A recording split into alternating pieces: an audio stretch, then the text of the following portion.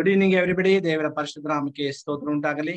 ಮತ್ತೊಂದಾವತಿ ಒಂದು ಸಾಯಂಕಾಲ ವೇಳೆಯಲ್ಲಿ ಆತನನ್ನ ಕೊಂಡಾಡುವಂತೆ ಕೃಪೆ ಮಾಡೋದಕ್ಕಾಗಿ ದೇವರಿಗೆ ನಾವು ಸ್ತೋತ್ರಗಳನ್ನ ಸಲ್ಲಿಸೋಣ.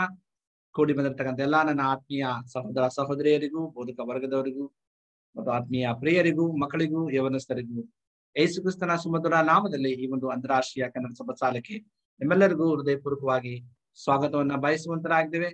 ದೇವರು ಮಾಡಿರ್ತಕ್ಕಂಥ ಉಪಕಾರಗಳನ್ನ ಸ್ಮರಿಸೋಣ, ಆತನನ್ನ ಕೊಂಡಾಡೋಣ, ಆತನನ್ನ ಸ್ತುತಿಸೋಣ. ಈ ಸಮಯದಲ್ಲಿ ನಾವು ಈ ಕೂಟವನ್ನ ಪ್ರಾರಂಭ ಮಾಡುವಾಗೆ ನಮ್ಮ ತಲೆಗಳನ್ನ ಬಾಗಿಸಿ ನಮ್ಮ ಮಧ್ಯದಲ್ಲಿ ರೂತ್ ಅಪ್ಪು ಅವರಿದ್ದಾರೆ. ಅವರು ಪ್ರಾರಂಭದ ಪ್ರಾರ್ಥನೆಯನ್ನ ಮಾಡ್ಬೇಕಾಗಿ ಕೇಳ್ತೀನಿ.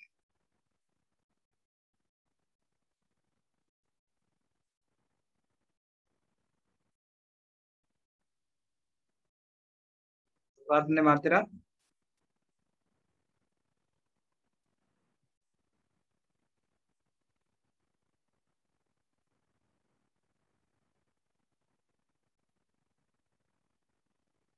ಪ್ರಾರ್ಥನೆ ಮಾಡೋಣ. ನಮ್ಮನ್ನ ಬಹಳವಾಗಿ ಪ್ರೀತಿ ಮಾಡ್ತಕ್ಕಂಥ ಪರಲೋಕದ ದೇವರೇ, ಸಾಯಂಕಾಲ ವೇಳೆಗಾಗಿ ನಿನಗೆ ಸ್ತೋತ್ರ. ಕರ್ತನೇ, ಮುಂಚಾನ ವೇಳೆಯಿಂದ ನಿನ್ನ ಅದ್ಭುತವಾದಂತ ಕರೆಗಳಿಂದ ನಮ್ಮನ್ನ ನಡೆಸಿದೀಯಾ, ನಿನ್ನ ಕೃಪೆಯಿಂದ ನಮ್ಮನ್ನ ತುಂಬಿಸಿದ್ಯಾ, ಬಲಪಡಿಸಿದ್ಯಾ ಸ್ವಾಮಿ. ಸಾಯಂಕಾಲ ವೇಳೆಯಲ್ಲಿ ಈ ಒಂದು ಅಂತಾರಾಷ್ಟ್ರೀಯ ಕನ್ನಡ ಸಭಾ ಶಾಲೆಯಲ್ಲಿ ಬಂದು ನಿನ್ನನ್ನು ಕೊಂಡಾಡುವಂತೆ ಅವಕಾಶವನ್ನು ಕೊಡೋದಕ್ಕಾಗಿ ಸ್ತೋತ್ರ. ಕರ್ತನೇ, ಈ ಸಮಯದಲ್ಲಿ ಈ ಒಂದು ಕಾರ್ಯಕ್ರಮದ ಹಾದಿಯು ಅಂತ್ಯವು ಮಧ್ಯಸ್ಥಿಕನು ನೀನಾಗಿದ್ದುಕೊಂಡು ಪ್ರತಿಯೊಂದು ಕಾರ್ಯಗಳಲ್ಲಿ ಸ್ವಾಮಿ ನಿನ್ನ ಕೃಪೆಯಿಂದ ತುಂಬಿಸಬೇಕಾಗಿ ಬೇಡಿಕೊಳ್ಳುತ್ತೇವೆ ಸ್ವಾಮಿ. ಕುಟುಂಬದ ಆಶೀರ್ವಾದವನ್ನ ನೀನು ನಮಗೆ ದಯಪಾಲಿಸಿಕೊಡು. ಕೂಡಿ ಬಂದಿರತಕ್ಕಂಥ ಪ್ರತಿಯೊಬ್ಬರನ್ನ ಆಶೀರ್ವಾದ ಮಾಡು. ಬರಬೇಕು ಅಂದುಕೊಂಡಿರ್ತಕ್ಕಂಥ ಮಕ್ಕಳನ್ನ ಸಕಾಲಕ್ಕೆ ಬರ್ಲಿಕ್ಕೆ ಆಗುವಂತೆ ನಿನ್ನ ಕೃಪೆ ಮಾಡು. ಇದರ ಸಂದೇಶವನ್ನ ತರುವಂತ ನಿಮ್ಮ ದಾಸಗಳನ್ನ ನಿನ್ನ ಆಶೀರ್ವಾದ ಮಾಡುತ್ತದೆ. ಪ್ರತಿಯೊಂದು ಕಾರ್ಯಕ್ರಮಗಳು ನಿನಗೆ ಮಹಿಮೆ ತರ. ಈ ಪ್ರಾರ್ಥನೆಯನ್ನು ಯೇಸುವಿನ ನಾಮದಲ್ಲಿ ಬೇಡ್ತೇವೆ ತಂದೆ, ಆಮೆನ್. ಓಕೆ, ಈ ಸಮಯದಲ್ಲಿ ದೇವರ ಮಹಿಮೆಗೋಸ್ಕರವಾಗಿ ಒಂದು ವಿಶೇಷ ಗೀತೆಯನ್ನ ಕೇಳೋಣ. ನಮ್ಮ ಮಧ್ಯದಲ್ಲಿ ಲಿಸಾ ಮತ್ತು ಬೃಂದಾ ಚಿಕ್ಕ ಮಕ್ಕಳಿದ್ದಾರೆ. ಅವರು ನಮಗೆ ದೇವರ ಮಹಿಮೆಗೋಸ್ಕರವಾಗಿ ಒಂದು ವಿಶೇಷ ಗೀತೆಯನ್ನ ಹಾಡುವಾಗೆ ಕೇಳ್ಬೋದು. ನಿಮಗೆ ಕಾರ್ಯಕ್ರಮಕ್ಕೆ ಸ್ವಾಗತ ಮಕ್ಕಳ. Good evening sir. Good evening. Good evening. Jesus climbs the hill to the garden still. His steps were heavy and slow. Love and a pray took him there to the place only he could go. Gethsemane, Jesus loves me, so he went willingly to Gethsemane. He felt all that was sad, wicked or bad, all the pain we would ever know. While his friends were asleep, he fought to keep his promise to keep it known. Gethsemane, Jesus loves me, so he went willingly to Gethsemane. The hardest thing that ever was done, the greatest pain that ever was known, the biggest battle that ever was won, this was done by Jesus. The fight was won by Jesus. Gethsemane, Jesus loves me, so he gave his gift to me. In Gethsemane, Gethsemane, Jesus loves me, so he gives his gift to me. In Gethsemane, in Gethsemane. Thank you, sir. Amen. Thank you, Brinda. ಉತ್ತಮವಾದಂತ English ಗಾನವನ್ನು ಹಾಡಿದಕ್ಕಾಗಿ ನಿಮಗೆ ನಾವು ಧನ್ಯವಾದಗಳನ್ನು ಅರ್ಪಿಸ್ತೇವೆ. Okay, ಈಗ ನಾವು ಮಕ್ಕಳಿಗೆ ಒಂದು ಸಣ್ಣ ಸಮಯನ ಕೊಡೋಣ, ಕಥಾ ಸಮಯ. ಮಕ್ಕಳೇ, ನೀವೆಲ್ಲರೂ ರೆಡಿ ಇದ್ದೀರಾ ಅಂತ ಅನ್ಕೊಳ್ತೀನಿ ಕಥಾ ಸಮಯಕ್ಕೋಸ್ಕರವಾಗಿ.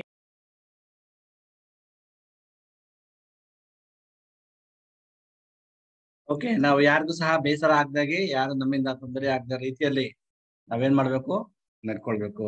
ಓಕೆ ಮಕ್ಕಳ, ಕಥೆಯನ್ನ ನೀವು ಕೇಳಿದ್ರ, ಇವಾಗ ಗಲಾಟೆಯನ್ನು ಮಾಡಬಾರ್ದು. ನಾವು ನೇರವಾಗಿ ನಮ್ಮ ಸಬಸಾಲ ಪಾಠಕ್ಕೆ ನಾವು ತೆರಳುವ. ಈ ದಿನ ಸಬಸಾಲ ಪಾಠವನ್ನ ತೆಗೆದುಕೊಳ್ಳುವಂತವ್ರನ್ನ ಪರಿಚಯಿಸ್ತಕ್ಕಂಥದ್ದು ವಾಡಿಕೆಯಾಗಿದೆ. ನಿಮ್ಮೆಲ್ಲರಿಗೂ ಚಿರಪರಿಚಿತ ನಮ್ಮ ಹಿರಿಕರಾಗಿರ್ತಕ್ಕಂಥ ಮಾಲಾ ಮಾರ್ಟಿನ್ ಅವರು ನಮ್ಮ ಬೆಳಗಾಂ ಪ್ರಾಂತ್ಯದ ಘಟಪ್ರಭಾ ಅನ್ನುವಂತ ಒಂದು ಊರಿದೆ. ಅಲ್ಲಿ ಆ ಸಭೆಯ ಸದಸ್ಯರು ಮತ್ತು ಅಲ್ಲಿನ ಹಿರಿಯರು ಹೆಚ್ಚಿನ ರೀತಿಯಲ್ಲಿ ಅವರು ನಮಗೆ ತುಂಬಾ ಹಿರಿಯರು. ಅವರ ಹಸ್ಬೆಂಡ್ ಫಾಸ್ಟ್ ಸೇವೆಯನ್ನ ಮಾಡಿದ್ದಾರೆ. ಬೆಳಗಾಂ ಸೆಕ್ಷನ್ ನಲ್ಲಿ ಅವರು ಡಿಪಾರ್ಟ್ಮೆಂಟ್ ಡೈರೆಕ್ಟರ್ ಆಗಿ ಪಾಸ್ಟರ್ ಮಾರ್ಟಿನ್ ಎಂಬುದಾಗಿ ನಿಮ್ಮೆಲ್ಲರಿಗೂ ಗೊತ್ತಿರಬಹುದು. ಅವರು ಹೆಚ್ಚಿನ ರೀತಿಯಲ್ಲಿ ಆ ಒಂದು ಪ್ರಾಂತ್ಯದಲ್ಲಿ ಸೇವೆಯನ್ನ, ಅನೇಕ ಸಭೆಗಳನ್ನ ಅವರು ಸ್ಥಾಪನೆಯನ್ನು ಮಾಡಿದ್ದಾರೆ. ಅವರ ಶ್ರೀಮತಿ ಹಿರಿಕರಾಗಿರ್ತಕ್ಕಂಥ ಮಾಲಾ ಮಾರ್ಟಿನ್ ಅವರು ಸಹ ಅವರ ಬಲಗೈಯಾಗಿ ನಿಂತು ಸೇವೆಯಲ್ಲಿ ಹೆಚ್ಚಿನ ರೀತಿಯಲ್ಲಿ ಅವರು ಸೇವೆಯನ್ನು ಸಲ್ಲಿಸಿದ್ದಾರೆ. ಈಗಲೂ ಸಹ ಅವರು ಸೇವೆಯನ್ನು ಮಾಡ್ತಾ ಇದ್ದಾರೆ. ದೇವರು ವಿಶೇಷವಾಗಿ ಅವರನ್ನು ಮತ್ತು ಅವರ ಸೇವೆಯನ್ನು, ಅವರ ಕುಟುಂಬವನ್ನು, ಅವರ ಮಕ್ಕಳು ಕೊಟ್ಟಿರ್ತಕ್ಕಂಥ ಕುಟುಂಬವನ್ನು, ಸಭೆಯನ್ನು, ಘಟಪ್ರಭಾ ಸಭೆಯನ್ನು ಆಶೀರ್ವಾದ ಮಾಡಲಿ ಎಂಬುದಾಗಿ ಹಾರೈಸ್ತಾ, ಈ ಸಮಯದಲ್ಲಿ ನಮ್ಮ ಅಂತಾರಾಷ್ಟ್ರೀಯ ಕನ್ನಡ ಸಭಾಸಾಲ ಕುಟುಂಬದ ವತಿಯಿಂದಲೂ ಮತ್ತು ನನ್ನ ವೈಯಕ್ತಿಕವಾಗಿ ಹಿರಿಕರಾಗಿರೋದ್ರಿಂದ ಮಾಲಾ ಮಾರ್ಟಿನ್ ಅವರಿಗೆ ಕಾರ್ಯಕ್ರಮಕ್ಕೆ ಸ್ವಾಗತ ಬಯಸ್ತಾ ಈ ಸಮಯ ನಾವು ನಿಮ್ಗೆ ಅರ್ಪಿಸುವಂತರಾಗಿದೆ.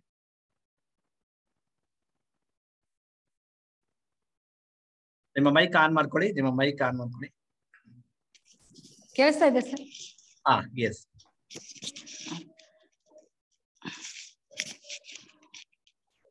ಪರಮ ಪ್ರೀತಿ ಕರ್ತನಲ್ಲಿ ನಾನು ವಂದನೆಯನ್ನು ಹೇಳುತ್ತಾ, ನನಗೆ ಈ ಅವಕಾಶವನ್ನು ಮಾಡಿಕೊಟ್ಟಿರ್ತಕ್ಕಂಥ ಸುರೇಂದ್ರ ಸರ್ ಅವ್ರಿಗೂ ನನ್ನ ಒಂದು ತುಂಬ ಹೃದಯದ ವಂದನೆಗಳನ್ನ ಹೇಳುತ್ತೇನೆ. ಅದೇ ರೀತಿಯಾಗಿ ಈ ಒಂದು ಜೂಮ್ ಕಾರ್ಯಕ್ರಮದಲ್ಲಿ ಕೂಡಿ ಬಂದಿರತಕ್ಕಂಥ ಪ್ರತಿಯೊಬ್ಬರಿಗೂ ನನ್ನ ಈ ಸಾಯಂಕಾಲದ ವಂದನೆಗಳನ್ನ ತಿಳಿಸುತ್ತಾ ನನಗೆ ಕೊಟ್ಟಿರ್ತಕ್ಕಂಥ ಪಾಠವನ್ನ ಪ್ರಾರಂಭಿಸುತ್ತೇನೆ. ಅದಕ್ಕಿಂತ ಮುಂಚಿತವಾಗಿ ನಾನು ಅಷ್ಟು ತಿಳಿದವಳಲ್ಲ, ನೀವೆಲ್ಲರೂ ಇದರಲ್ಲಿ ಬೋಧಕರಿದ್ದೀರಿ, ಎಲ್ಲಾ ಒಂದು ರೀತಿಯ ಸತ್ಯವೇದದ ಬಗ್ಗೆ ತಿಳುವಳಿಕೆಯನ್ನು ಹೊಂದಿರತಕ್ಕಂಥವ್ರು ಇದ್ದೀರಿ.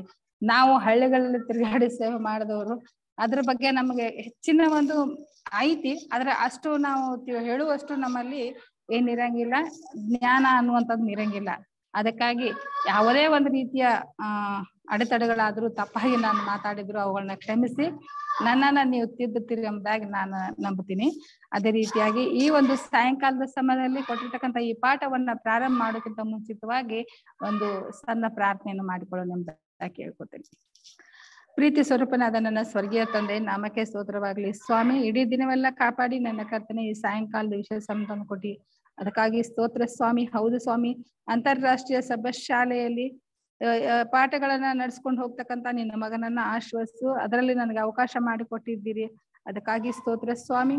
ಅದೇ ರೀತಿಯಾಗಿ ಹೇಳ್ತಕ್ಕಂಥ ಪಾಠವು ಕರ್ತನೆ ನನ್ನದಾಗಿರದೆ ಅದು ನಿನ್ನದಾಗಿರ್ಲಿ, ನನ್ನ ಹೃದಯದ ಆಲೋಚನೆಗಳು, ಬಾಯಿ ಮಾತುಗಳು ನಿನ್ನವಾಗಿರ್ಲಿ, ಅವು ನಮ್ಮೆಲ್ಲರಿಗೆ ಆಶೀರ್ವಾದ ವಾಕ್ಯಗಳಾಗಿರ್ಲಿ ಎಂದು ನಿಮ್ ಪಾದಕಡ್ಡ ಬುದ್ಧಿ ಕೇಳ್ತೀನಿ ಸ್ವಾಮಿ, ಆಮೇನ್.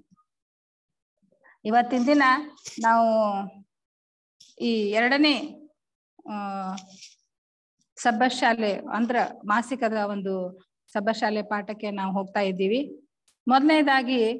ಮೊದಲನೇ ಪಾಠದಲ್ಲಿ ನಾವು ನೋಡುವಾಗ ಸೃಷ್ಟಿ ಎಂಬುದಾಗಿ ನೋಡಿದಿವಿ. ಆಮೇಲೆ ನಿನ್ನೆ ಮಾತನಾಡಿದ್ರು ಸೃಷ್ಟಿ ಎಂಬುದಾಗಿ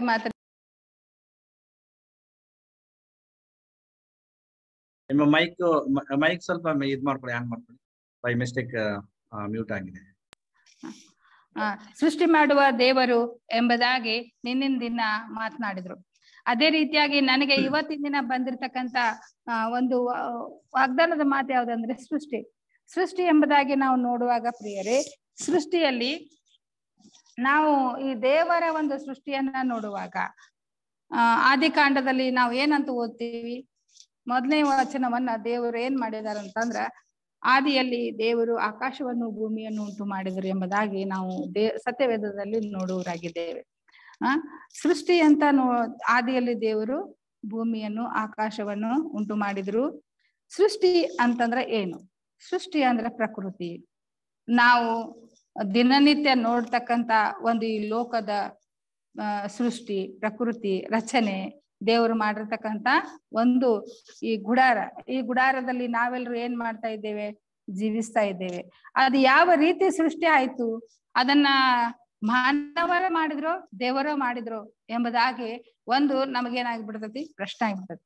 ಆದ್ರ ಆ ಒಂದು ಇದನ್ನ ನೋಡುವಾಗ ದೇವರು ಈ ಲೋಕವನ್ನ ಸೃಷ್ಟಿ ಮಾಡಿದರು. ಈ ಲೋಕವನ್ನ ಸೃಷ್ಟಿ ಮಾಡಿ ಅದನ್ನ ಯಾವ ರೀತಿ ಹಂತ ಹಂತವಾಗಿ ಸೃಷ್ಟಿ ಮಾಡಿದ್ರು, ಯಾವ ರೀತಿ ಅದನ್ನ ನಡೆಸ್ಕೊಂಡು ಹೋದ್ರು ಎಂಬುದಾಗಿ ನೋಡುವಾಗ ಎಷ್ಟೋ ಜ್ಞಾನಿಗಳು, ಎಷ್ಟೋ ವಿಜ್ಞಾನಿಗಳು ಅದ್ರ ಬಗ್ಗೆ ಶೋಧನೆ ಮಾಡಿದಾರ. ಹೌದಾ? ನಾವು ಸೈನ್ಸ್ ದೃಷ್ಟಿಯಲ್ಲಿ ನೋಡುವಾಗ ಅನೇಕರು ಅದ್ರ ಬಗ್ಗೆ ಸೃಷ್ಟಿಯ ಬಗ್ಗೆ ಅನೇಕ ರೀತಿಯ ಇನ್ನೂ ಆದ್ರೂ ಅದ್ರ ಬಗ್ಗೆ ಏನ್ ಮಾಡ್ತಾ ಇದ್ದಾರೆ? ಸರ್ಚ್ ಮಾಡ್ತಾ ಇದ್ದಾರೆ. ಹೌದಾ? ಅದನ್ನ ನಾವು ನೋಡುವಾಗ ಅದರಲ್ಲಿ ಯಾವುದೇ ರೀತಿಯ ಒಂದು ಏನ್ ಬಂದಿಲ್ಲ, ದೇವರೇ ಇದನ್ನ ನಿರ್ಮಾಣ ಮಾಡಿದನ ಅಂತಕ್ಕಂತ ಒಂದು ರಿಸಲ್ಟ್ ಗಳನ್ನ ನಾವು ನೋಡ್ತಿದ್ದೇವೆ. ಹೌದಾ? ಅದೇ ರೀತಿಯಾಗಿ ದೇವ್ರು ಏನ್ ಹೇಳಿದ್ದಾರೆ? ಇದನ್ನ ನಾವು ಓದಿ ನೋಡುವಾಗ ಸೃಷ್ಟಿ ಆದಿಕಾಂಡ 1, 4, 10, 12 1ರಲ್ಲಿ 4, 1, 12, 18, 21, 25, 31ನೇ ವಚನಗಳವರೆಗೆ, 1ನೇ ಅಧ್ಯಾಯ 1 ಮತ್ತು 3ನೇ ವಚನಗಳವರೆಗೆ ಇವೆ. ಇದ್ರಾಗದಾವ. ಒಳ್ಳೆಯದಾಗಿತ್ತು ಎಂಬ ನುಡಿಯ ಮಹತ್ವವೇನು? ಸೃಷ್ಟಿ ಕಾರ್ಯದ ಮುಕ್ತಾಯವು ಹೊಂದಿರುವ ಪಾಠವೇನು? ಆದಿಕಾಂಡ 2, 1, 3ರಲ್ಲಿ ನಾವು ನೋಡಕ್ ಹೋಗ್ತೀವಿ. ಅದೇ ರೀತಿಯಾಗಿ ಪ್ರಿಯರೇ, ಸೃಷ್ಟಿ ಪ್ರತಿ ಹಂತದಲ್ಲೂ ದೇವರು ತಾನು ಮಾಡಿ ಕಾರ್ಯವನ್ನು ಅವಲೋಕಿಸಿ ಒಳ್ಳೆಯದೆಂದು ನೋಡುತ್ತಾನೆ. ಒಳ್ಳೆಯದೆಂದು ನೋಡಿದನು ಎಂಬ ವಿಶೇಷಣವು ಸೃಷ್ಟಿಯ ಕಾರ್ಯವು ಯಶಸ್ವಿಯಾಗಿ ಮುಕ್ತಾಯವಾಯಿತು ಮತ್ತು ಪ್ರಕೃತಿಯು ಕಾರ್ಯವೆಸಗಿತು ಎಂದು ಸಾಮಾನ್ಯವಾಗಿ ಅರ್ಥವಾಗುತ್ತದೆ. ಬೆಳಕು ಹೋಯಿತು. ಆದಿಕಾಂಡ 1:4. ಗಿಡಗಳು ಫಲವನ್ನು ಕೊಟ್ಟವು. ಆದಿಕಾಂಡ 1ನೇ ಅಧ್ಯಾಯ 12ನೇ ವಚನ. ಇದು ಹೀಗೇ ಮುಂದುವರಿಯಿತು. ಪ್ರಿಯರೇ, ನಾವು ನೋಡುವಾಗ ಸೃಷ್ಟಿಯ ಕಾರ್ಯವನ್ನ ನೋಡುವಾಗ ಅವಲೋಕಿಸಿದಾಗ ನಾವು ಇದರಲ್ಲಿ ಏನಂತ ನೋಡ್ತಾ ಇದ್ದೀವಿ? ಏನೈತಿ? ದೇವರು ತಾನು ಮಾಡಿದ ಕಾರ್ಯವನ್ನು ಅವಲೋಕಿಸಿ ನೋಡಿ ಏನ್ ಹೇಳ್ತಾನ? ಒಳ್ಳೆಯದೆಂದು ನೋಡಿದನೆಂಬುದಾಗಿ. ಒಳ್ಳೆಯದಂತ ನೋಡಿದಾರು. ಹೌದು, ನಮಗೂ ಕೂಡ ಅದೇನಾಗೈತಿ? ಒಳ್ಳೆಯದಂತಾನ ಆಗೈತಿ. ಒಳ್ಳೇದಿಂದ ಎಂಬುದಾಗಿ ನೋಡಿದರು ಅಂತಿದ್ದೆ ನೋಡ್ತೀವಿ ನಾವು. ಒಳ್ಳೇದಂತಂದ್ರೆ ನಾವು ಯಾವ್ದೆಲ್ಲ ನೋಡುವಾಗ, ಈಗ ನಾವು ಯಾವ್ದೋ ಒಂದು ಕೆಲ್ಸವನ್ನ ಮಾಡಿದಾಗ ಅದು ನಮ್ಮ ಮನ್ಸಿಗೆ ತುಂಬಾ ಹಿಡಿತಿತ್ತಂದ್ರ ಚಂದ ಆತ್ಲಾ ಅಂತೀವಲ್ಲ, ಚಲೋ ಆಗೈತ್ಲಾ ಅಂತೀವಿ, ಚೆನ್ನಾಗಾಯ್ತು ಅಂತ ಹೇಳ್ತೀವಿ. ಅದೇ ರೀತಿಯಾಗಿ ದೇವರು ಕೂಡ ತಾವು ಮಾಡಿರ್ತಕ್ಕಂಥ ಈ ಸೃಷ್ಟಿ ಕಾರ್ಯವನ್ನ ನೋಡಿ ಏನಂತ ಹೇಳಿದ್ರು? ಒಳ್ಳೆಯದಾಯ್ತು ಎಂಬುದಾಗಿ. ಹೌದಾ? ಮೊದಲನೇದಾಗಿ ದೇವರು ಆಕಾಶವನ್ನು ಭೂಮಿಯನ್ನು ಉಂಟು ಮಾಡಿದನು. 4ನೇ ಅಧ್ಯಾಯದಲ್ಲಿ ನೋಡ್ತೀವಿ, ಬೆಳಕನ್ನು ಒಳ್ಳೆಯದೆಂದು ನೋಡಿದನು. ದೇವರು ಬೆಳಕನ್ನು ಕತ್ತಲನ್ನು ಬೇರೆ ಬೇರೆ ಮಾಡಿ. ದೇವರು ಆದಿಕಾಂಡ 4ನೇ ಅಧ್ಯಾಯದಲ್ಲಿ ನಾವು ನೋಡುವಾಗ ಬೆಳಕನ್ನು ಒಳ್ಳೆಯದೆಂದು ನೋಡಿದನು. ದೇವರು ಬೆಳಕನ್ನು ಕತ್ತಲೆಯನ್ನು ಬೇರೆ ಬೇರೆ ಮಾಡಿದ್ರು. ಬೆಳಕನ್ನ ಮತ್ತು ಕತ್ತಲೆಯನ್ನು ಅದನ್ನೆಲ್ಲ ಮಾಡಿದ್ರು. ದೇವರು ಬೆಳಕನ್ನ ಮಾಡಿದ್ರು ಆಕಾಶದಲ್ಲಿ. ಅದಕ್ಕ ಏನ್ ಮಾಡಿದ್ರು? ಬೆಳಕನ್ನು ಮತ್ತು ಕತ್ತಲೆಯನ್ನು ಬೇರೆ ಬೇರೆ ಮಾಡಿದ್ರು ಎಂಬುದಾಗಿ ನೋಡ್ತೀವಿ. ಅದೇ 10ನೇ ವಚನದಲ್ಲಿ ದೇವರು ಒಣನೆಲಕ್ಕೆ ಭೂಮಿ ಎಂದು, ಜಲ ಸಮೂಹಕ್ಕೆ ಸಮುದ್ರವೆಂದು ಹೆಸರಿಟ್ಟನು. ಏನ್ ಮಾಡಿದ್ರು? ಇದಕ್ಕ ಭೂಮಿಗೆ ಒಣನೆಲಕ್ಕೆ ಭೂಮಿ ಅಂತ ಹೆಸರಿಟ್ರು. ಆಮೇಲೆ ಜಲ ಸಮೂಹ ಅಂತಂದ್ರ ನೀರಿಗೆ ಸಮುದ್ರ ಅಂತ ಹೇಳಿ ಹೆಸರಿಟ್ರು. ಅದು ಗುಮ್ಮಟ ಎಲ್ಲ ಏನ್ ನೋಡಿದ್ರು ಅವ್ರು? ಮೇಲಿಂದ ಆಕಾಶ ಆಯ್ತು, ಕೆಳಗಡೆ ಬಂದು ನೋಡಿದಾಗ ಒಣ ನೆಲ ಇತ್ತು. ಆ ನೆಲಕ್ಕೆ ಏನಂತ ಹೇಳ್ತಾರ? ಭೂಮಿ ಎಂಬುದಾಗಿ ಹೇಳ್ತಾರ. ನೀರಿದ್ದ ಭಾಗಕ್ಕೆಲ್ಲ ಏನ್ ಹೇಳ್ಬಿಡ್ತಾರ? ಆ ಜಲ ಸಮೂಹಕ್ಕೆ ಸಮುದ್ರ ಅಂತ ಹೆಸರಿಟ್ರು. ಆಮೇಲೆ 12ನೇ ವಚನದಲ್ಲಿ ನೋಡುವಾಗ ಭೂಮಿಯು ಹುಲ್ಲು ಬೆಳೆಯಿತು, ತಮ್ಮ ತಮ್ಮ ಜಾತಿ ಪ್ರಕಾರ ಬೀಜ ಬಿಡುವ ಕಾಯಿ ಪಲ್ಯ ಗಿಡಗಳು ಉಂಟಾದವು. ಭೂಮಿ ಏನಾಯ್ತು? ಹುಲ್ಲು ಬೆಳೀತು. ಆಮೇಲೆ ಅದು ತಮ್ಮ ಜಾತಿಗೆ ಅನುಸಾರವಾಗಿ ಹುಲ್ಲು, ಸಾಕಷ್ಟು ಹುಲ್ಲು. ಇವತ್ತಿನ ದಿನ ನಾವು ನೋಡ್ತೀವಿ ಆಪು ಹುಲ್ಲು, ಆಮೇಲೆ ಕರ್ಕೆ ಹುಲ್ಲು, ಗರ್ಕೆ ಹುಲ್ಲು ಎಂಬುದಾಗಿ ನಾವು ಇಲ್ಲಿ ನೋಡೋರು ಅದು ನೋಡ್ತೀವಿ.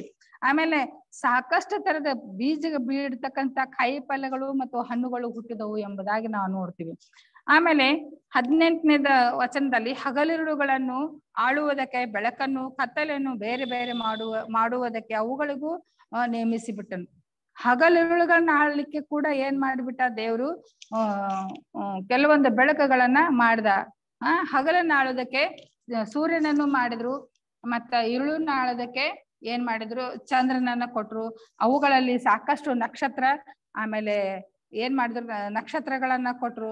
ಆಕಾಶದಲ್ಲಿ ಆಕಾಶ ಕಾಯಗಳನ್ನ ಗ್ರಹಗಳನ್ನ ಉಂಟು ಮಾಡಿದ್ರು ಎಂಬುದಾಗಿ ನಾವು ನೋಡ್ತೀವಿ ಪ್ರಿಯರೇ. ಆಮೇಲೆ 21ನೇ ಅಧ್ಯಾಯದಲ್ಲಿ ಹೀಗೆ ದೇವರು ಜಲಚರಗಳನ್ನು, ನೀರಿನಲ್ಲಿ ತುಂಬಿರುವ ಸಕಲ ವಿಧವಾದ ಜೀವಿಗಳನ್ನು, ರೆಕ್ಕೆಗಳುಳ್ಳ ಸಕಲ ವಿಧವಾದ ಪಕ್ಷಿಗಳನ್ನು ಅವುಗಳಿಗೆ ಜಾತಿಗನುಸಾರವಾಗಿ ಉಂಟು ಮಾಡಿದರು. ದೇವ್ರು ಹಿಂಗ ಏನ್ ಮಾಡಿದ್ರು, ಜಲಚರ ಅಂದ್ರ ಈ ಜಲಚರಗಳನ್ನ, ಮೀನು, ತಿಮಿಂಗ್ಲ, ಅದರಲ್ಲಿ ಎಲ್ಲವನ್ನ ನಾವು ನೋಡ್ತೇವಲ್ಲ, ಎಷ್ಟೊಂದು ಪ್ರಾಣಿ ಜಲಚರಗಳನ್ನ ನೋಡ್ತೀವಿ. ಅವುಗಳನ್ನೆಲ್ಲ ದೇವ್ರ ಏನ್ ಮಾಡಿದ್ರು, ರೆಕ್ಕೆ ಇರ್ತಕ್ಕಂತ ಸಕಲ ಪಕ್ಷಿಗಳನ್ನ, ಎಷ್ಟೊಂದು ಪಕ್ಷಿಗಳನ್ನ ನೋಡ್ತೀವಿ ನಾವು, ಈ ಲಕ್ಷ ಗಂಟ್ಲೆ ಪಕ್ಷಿಗಳನ್ನ ನಾವು ನೋಡ್ತೀವಿ. ಅವುಗಳನ್ನೆಲ್ಲ ಜಾತಿಗೆ ಅನುಸಾರವಾಗಿ ಉಂಟು ಮಾಡಿದ್ರು ಪ್ರಿಯರೇ. ಅದೇ ರೀತಿಯಾಗಿ 25ನೇ ವಚನವನ್ನ ನೋಡುವಾಗ ದೇವರು ಕಾಡು ಮೃಗಗಳನ್ನು, ಪಶುಗಳನ್ನು, ನೆಲದ ಮೇಲೆ ಹರಿದಾಡುವ ಕ್ರಿಮಿ ಕೀಟಗಳನ್ನು ಅವುಗಳ ಜಾತಿಗೆ ಅನುಸಾರವಾಗಿ ಉಂಟು ಮಾಡಿದನು. ಉಂಟು ಮಾಡಿದರು. 31ನೇ ವಚನವನ್ನು ನೋಡುವಾಗ ದೇವರು ತಾವು ಉಂಟು ಮಾಡಿದ್ದನ್ನೆಲ್ಲ ನೋಡಲಾಗಿ ಅದು ಬಹು ಒಳ್ಳೆಯದಾಗಿತ್ತು ಎಂಬುದಾಗಿ. ಇಷ್ಟೆಲ್ಲ ಉಂಟು ಮಾಡಿದಕ್ಕಂತ ಸ್ವಾಮಿ ಆಮೇಲೆ ಎಲ್ಲಾ ನಿಂತು ನೋಡ್ದಾಗ ಏನ್ ಹೇಳ್ತಾರು, ಎಲ್ಲವೂ ಏನಾಗಿದೆ, ಒಳ್ಳೆಯದಾಗಿದೆ ಅಂತ ಹೇಳಂದು ನೋಡಿದ್ರಲ್ಲ. ಅದೇ ಒಂದು ಪದ ಏನಂತ ಹೇಳ, ದೇವರು ಪ್ರತಿಯೊಂದನ್ನು ಮಾಡಿ ಅವ್ರೇನ್ ಹೇಳ್ತಾರಂದ್ರ ಒಳ್ಳೆಯದಾಗಿದೆ, ಎಲ್ಲವನ್ನ ನೋಡ್ತಾರ, ಒಳ್ಳೆಯದಾಗಿದೆ ಎಂಬುದಾಗಿ ದೇವರು ಈ ಸೃಷ್ಟಿ ಕಾರ್ಯವನ್ನ ನಿಂತು ನೋಡಿ ಏನ್ ಹೇಳ್ತಾರ, ಒಳ್ಳೆಯದಾಗಿದೆ ಎಂಬುದಾಗಿ ಹೇಳ್ತಾರ. ಪ್ರಿಯರೇ, ನಾವು ಇವತ್ತಿನ ದಿನ ಅನೇಕ ರೀತಿಯ ಇವುಗಳನ್ನ ನೋಡಕ್ ಹೋಗ್ತೀವಿ. ಏನೇನೋ ಒಂದು ಇವುಗಳು ನೋಡ್ತೀವಲ್ಲ, ಏನು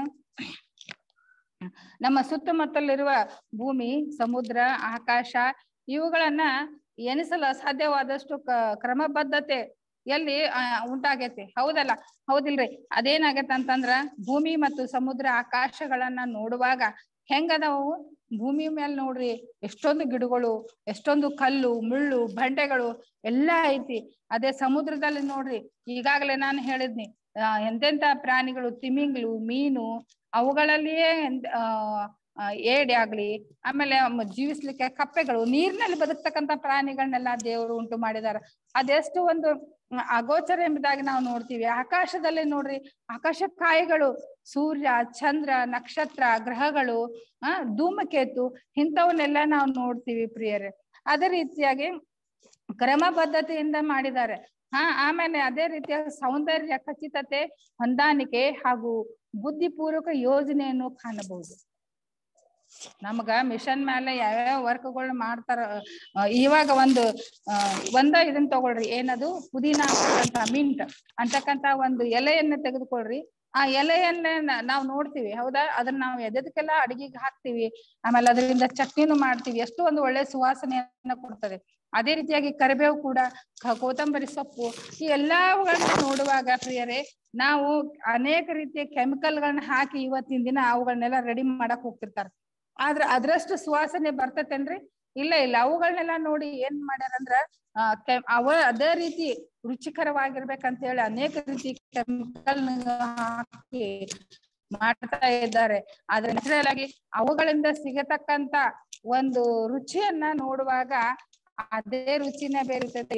ಅದನ್ನ ಸ್ವಲ್ಪ ದಿನ ಇಟ್ಟರೆ ಅದು ಕೆಡಬಹುದು. ಆದ್ರೆ ಇದು ಭೂಮಿಯಲ್ಲಿ ಬೆಳೆದಿರ್ತಕ್ಕಂತ ಫಲ ಏನಾಗಂಗಿಲ್ಲ, ಕೆಡಂಗಿಲ್ಲ ಎಂಬುದಾಗಿ ಪ್ರಿಯರೇ ನಾವು ನೋಡೋರಾಗಿದ್ದೇವೆ.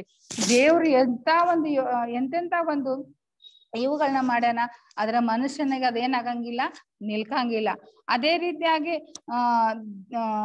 ಈ ಅದ್ಭುತವಾದ ಈ ಸೃಷ್ಟಿಯ ರಚನೆ ನೋಡಿ, ವರ್ಣಮಯ ಹೂಗಳು, ಎಷ್ಟೋ ರೀತಿ ಹೂಗಳು, ವೈವಿಧ್ಯಮಯ ಬಣ್ಣಗಳು ಮತ್ತು ಸುಗಂಧ ಪರಿಮಳ ವಾಸನೆಗಳು ಅದಾವ.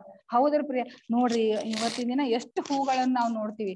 ಗುಲಾಬಿ ಹೂವಾಗ್ಲಿ, ಮಲ್ಗೆ ಹೂವಾಗ್ಲಿ, ಆಮೇಲೆ ಸಂಪಿಗೆ ಹೂವ, ಇಂಥ ಹೂಗಳನ್ನ ನೋಡುವಾಗ ಎಷ್ಟೋ ವಾಸನೆಗಳು. ಅದೇ ರೀತಿಯಾಗಿ ಅದರಿಂದ ಅನೇಕ ರೀತಿಯ ಪೌಡರ್ಗಳನ್ನ, ಅದೇ ವಾಸನೆ ಉಳ್ಳ ಪೌಡರ್ಗಳನ್ನ ಮಾಡ್ತಾರ.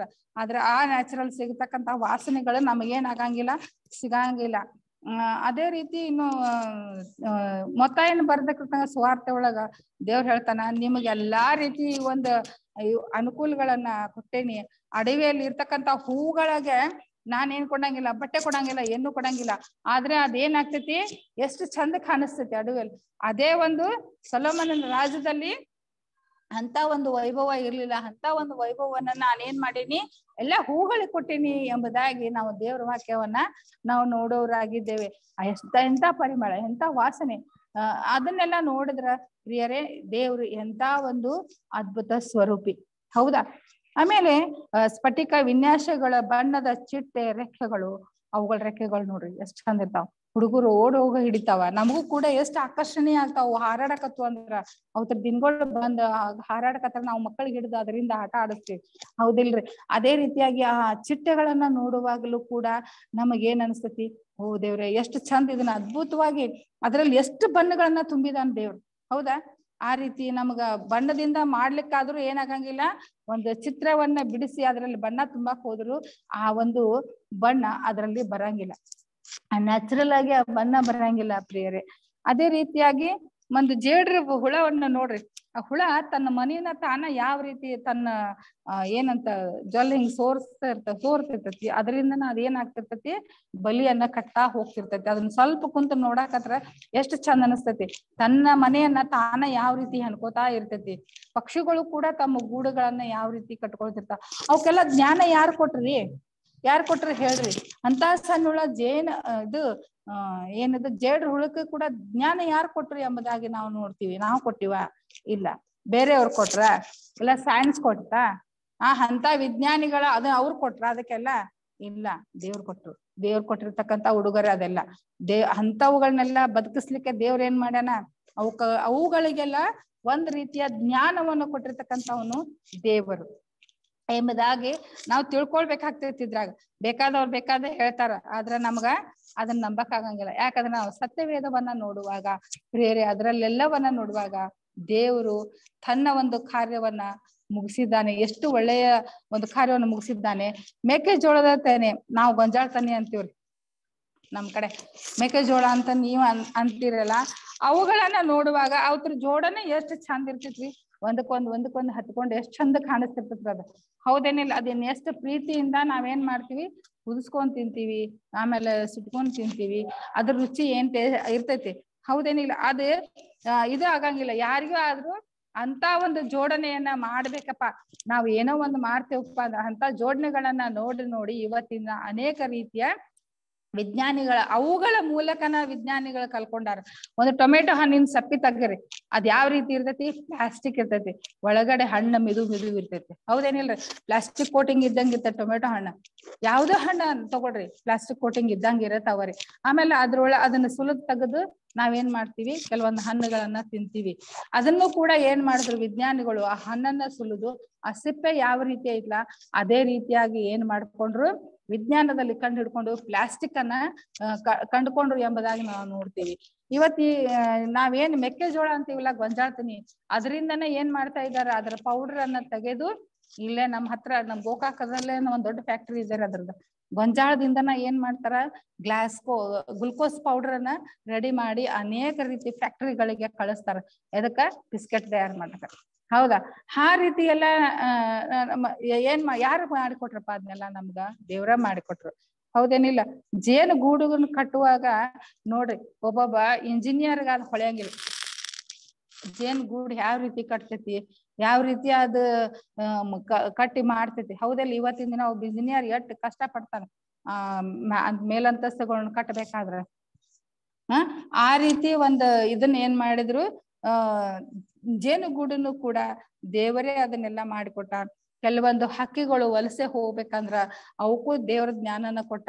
ಈ ಊರಿಂದ ಆ ಊರಿಗೆ ಹೋಗಿ ನಾವು ಬದುಕಬೇಕು, ಅಲ್ಲಿಂದನ ನಾವೇನ್ ಮಾಡ್ಬೇಕು, ಬೇರೆ ಇದನ್ನ ತಿರ್ಗಾ ಅಲ್ಲಿದೆಲ್ಲ. ಈಗ ಬೇಸಿಗೆ ದಿನಕ್ಕ ಆಸ್ಟ್ರೇಲಿಯಾದ ಪಕ್ಷಿಗಳು ನಮ್ಮ ಘಟಪ್ರಭಾದಕ್ಕ ಏನ್ ಬರ್ತಾವ, ವಲಸೆ ಬರ್ತಾವ ನೋಡ್ರಿ. ಆಸ್ಟ್ರೇಲಿಯಾ ದೇಶದಲ್ಲಿ ಆ ಪಕ್ಷಿಗಳೆಲ್ಲ ಇಲ್ಲಿ ಏನ್ ಮಾಡಕ್ ಬರ್ತಾವ, ವಲಸೆ ಬರ್ತಾವ. ಎದಕ್ ಬರ್ತಾವ? ಹೊಳಿ ಐತಿ, ಆಮೇಲೆ ಇಲ್ಲೇ ಆದಂತ ಒಂದು ಪಕ್ಷಿಧಾಮ ಅಂತಕ್ಕಂಥದ್ದು ಐತಿ, ಅಲ್ಲೆಲ್ಲ ಇದ್ದು ಬಿಡ್ತಾವ. ಅಲ್ಲಿ ಏನಿಲ್ಲ ಅಂದ್ರ ಒಂದ್ 100 ಎಕರೆ ಹೊಲದ ಜಾಗ ಇರ್ಬೇಕಂತ, ಅಲ್ಲೇ ಎಲ್ಲ ಬದುಕ್ತಿರ್ತಾವ ಎಲ್ಲಾ ಪಕ್ಷಿಗಳು. ಬಂದ್ ಅವುಗಳನ್ನ ನೋಡಕಂತ ಎಷ್ಟ್ ಜನ ಬರ್ತಿರ್ತಾರ. ಹೌದಾ? ಅದಕ್ಕೆ ಜ್ಞಾನ ಯಾರು ಕೊಟ್ರು? ನೀನ್ ಅಲ್ಲೇ ಹೋಗ್ಬೇಕು, ಅಲ್ಲೇ ಇರ್ಬೇಕು ಅಂತಕ್ಕಂಥ ಜ್ಞಾನ ಯಾರು ಕೊಟ್ರು? ದೇವ್ರ ಕೊಟ್ರು ಪ್ರಿಯರೇ. ಅದಕ್ಕಾಗಿ ನಾವು ನೋಡುವಾಗ ಆಮೇಲೆ ಅದನ್ನ ನೋಡಿ ನಾವು ಊರಿಂದ ಊರಿಗೆ ಹೋಗಾಕು ಕಲ್ತೀವಿ. ಆಮೇಲೆ ಏನಂತೀವಿ? ತೊಗಲ್ ಬಾವುಲಿ ಅಂತ ಹೇಳ್ತೀವಿ ನಾವು, ಬಾವುಲಿ ಅಂತ ಹೇಳ್ತೀವಿ. ಅದು ಕೂಡ ರಾಡರ್ ಅಂತಕ್ಕಂಥದ್ದನ್ನ ಮಾಡ್ತೈತಿ, ಹೌದೇನಿಲ್ಲ? ಯಾವ ರೀತಿ ಅದು ಹಾರಾಡ್ತೈತಿ, ಯಾವ ರೀತಿ ಅದು ಓಡಾಡ್ತೈತಿ, ಯಾವ ರೀತಿ ಅದನ್ನ ಇದನ್ನ ನಡೆಸ್ತೈತಿ ಅಂತದನ್ನ ಯಾರು ಹೇಳ್ಕೊಟ್ರು? ನಾವ್ ಹೇಳ್ಕೊಟ್ಟಿವಿ ಏನ್ರಿ? ನೀವ್ ಹೇಳ್ಕೊಟ್ರೇನ್ ಹಿಂಗ ಅಂತ ಹೇಳಂದ? ಈಗ ನಾವು ನಾಯಿಗಳಿಗೆ ಮನ್ಯಾಗ ಕಲಿಸ್ತಿರ್ತೀವಿ, ಹಿಂಗ ಹಿಂಗ ಚಂಡ ಒಗದ್ ಕೂಡಲೇ ಹಿಂಗ ಓಡ್ತೈತಿ, ಹಿಂಗ್ ಮಾಡ್ತೈತಿ ಅಂತ ಹೇಳಿ ನಾವು ಕಲಿಸ್ಕೊಡ್ತೀವಿ. ಆದ್ರ ಅದನ್ನೆಲ್ಲ ದೇವ್ರು ಮೊದ್ಲ ನನ್ನ ಸೃಷ್ಟಿ ಒಳಗ ಕಲಿಸ್ಕೊಟ್ಟಾನ ಪ್ರಿಯರೇ. ಅದನ್ನೆಲ್ಲ ನಾವು ನೋಡುವಾಗ ಇದು ಎಲ್ಲಾ ಒಳ್ಳೇದಾಗೈತಿ ಅಂತ ನಾವೇ ಹೇಳ್ಬೇಕಿದ. ದೇವ್ರು ನಮಗೇನ ಮಾಡ್ದ? ಒಳ್ಳೆಯದಾಗಲಿ ಒಳ್ಳೆಯದಾಯಿತು ಎಂಬುದಾಗಿ ದೇವ್ರು ನೋಡಿ ಅದನ್ನ ಹೇಳಿದ ಎಂಬುದಾಗಿ ನಾವು ಈ ಒಂದು ಸಬ್ಬತ್ ಶಾಲೆಯ ಪಾಠದಲ್ಲಿ ನೋಡುವರಾಗಿದ್ದೇವೆ ಪ್ರಿಯರೇ. ಸೃಷ್ಟಿಯ ಪ್ರತಿ ಹಂತದಲ್ಲೂ ದೇವರು ತಾನು ಮಾಡಿ ಕಾರ್ಯವನ್ನು ಅವಲೋಕಿಸಿ ಒಳ್ಳೆಯದೆಂದು ನೋಡುತ್ತಾನೆ. ಒಳ್ಳೆಯದೆಂದು ನೋಡಿದನು ಎಂಬ ವಿಶೇಷಣವು ಸೃಷ್ಟಿಯ ಕಾರ್ಯವು ಯಶಸ್ವಿಯಾಗಿ ಮುಕ್ತಾಯವಾಯಿತು ಮತ್ತು ಪ್ರಕೃತಿಯ ಕಾರ್ಯವೆಸಗಿತು ಎಂದು ಸಾಮಾನ್ಯವಾಗಿ ಅರ್ಥವಾಗುತ್ತದೆ. ಬೆಳಕು ಹೋಯಿತು, ಗಿಡಗಳು ಫಲವನ್ನು ಕೊಟ್ಟವು, ಹೊಳೆಯಿತು. ಇದು ಹೀಗೇ ಮುಂದುವರಿತು ಪ್ರಿಯರೇ. ನೋಡ್ರಿ, ಈಗ ದೇವ್ರ ಬೆಳಕನ್ನು ಕೊಟ್ಟಲ್ಲ ನಮಗ, ನಮಗ್ ಊಟ ಮಾಡ್ಲಿಕ್ಕಂತೇಳಿ ಅನೇಕ ರೀತಿಯ ಸಸ್ಯಗಳನ್ನ, ಅನೇಕ ರೀತಿಯ ಕಾಯಿ ಫಲದ ಹಣ್ಣುಗಳನ್ನ ಕೊಟ್ರು. ಅದೇ ರೀತಿಯಾಗಿ ಆ ಬೆಳಕನ್ನ ನಮಗ ದೇವ್ರು ಸೂರ್ಯನನ್ನ ಕೊಟ್ಟ. ಆ ಸೂರ್ಯನ ಮೂಲಕ ಅನೇಕ ರೀತಿಯ ಏನ್ ಮಾಡಕತ್ತೀವಿ ನಾವು? ಈ ಜಲಪಾತಗಳಲ್ಲಿ ಕರೆಂಟ್ ವಿದ್ಯುತ್ತನ್ನ ತಯಾರು ಮಾಡಕ್ ಹತ್ಬಿಟ್ಟಿವಿ. ಆಮೇಲೆ ಈ ಸೋಲಾರ್ ಅಂತಕ್ಕಂಥ ವಿದ್ಯುತ್ತನ್ನು ಕೂಡ ಈಗೀಗ ತಯಾರು ಮಾಡಿ ಅದರಿಂದನ ಏನ್ ಮಾಡ್ತೀವಿ? ವಿದ್ಯುತ್ತನ್ನ ತಯಾರು ಮಾಡ್ಕೊತೀವಿ, ನೀರ್ ಕಾಯಿಸ್ತೀವಿ, ಮನೆಯಲ್ಲಿ ಅನೇಕ ರೀತಿಯ ದೀಪಗಳನ್ನ ನಾವು ಬೆಳಗಿಸ್ಕೊತೀವಿ. ಸೂರ್ಯನಿಂದ ರಾತ್ರಿ ತಂಪಾಗಿರ್ಲಿಕ್ಕಂತ ಹೇಳನ್ನ ಚಂದ್ರನನ್ನು ಕೊಟ್ಟ, ಅಸಂಖ್ಯಾತ ನಕ್ಷತ್ರಗಳನ್ನ ಕೊಟ್ಟ. ಅವುಗಳನ್ನೆಲ್ಲ ನೋಡುವಾಗ ನಮಗೆಲ್ಲ ವಿಸ್ಮಯ ಆಗ್ತದೆ, ಹೌದಾ? ಯಾಕಂತಂದ್ರ ಈ ದಿನದಾಗ ನಾವು ನೋಡ್ತೀವಿ. ಆಮೇಲೆ ಮಳೆಗಾಲದಲ್ಲಿ ತುಂಬಾ ಮಳೆ, ಆ ಮಳೆ ಬೀಳೋದ್ರಿಂದ ಏನಾಗ್ತೈತಿ? ಎಲ್ಲಾ ಭೂಮಿ ತಂಪಾಗಿ ನಮಗ ವರ್ಷದಿಂದ ವರ್ಷಕ್ಕ ಪೈರನ್ನ ಕೊಡ್ತೈತಿ.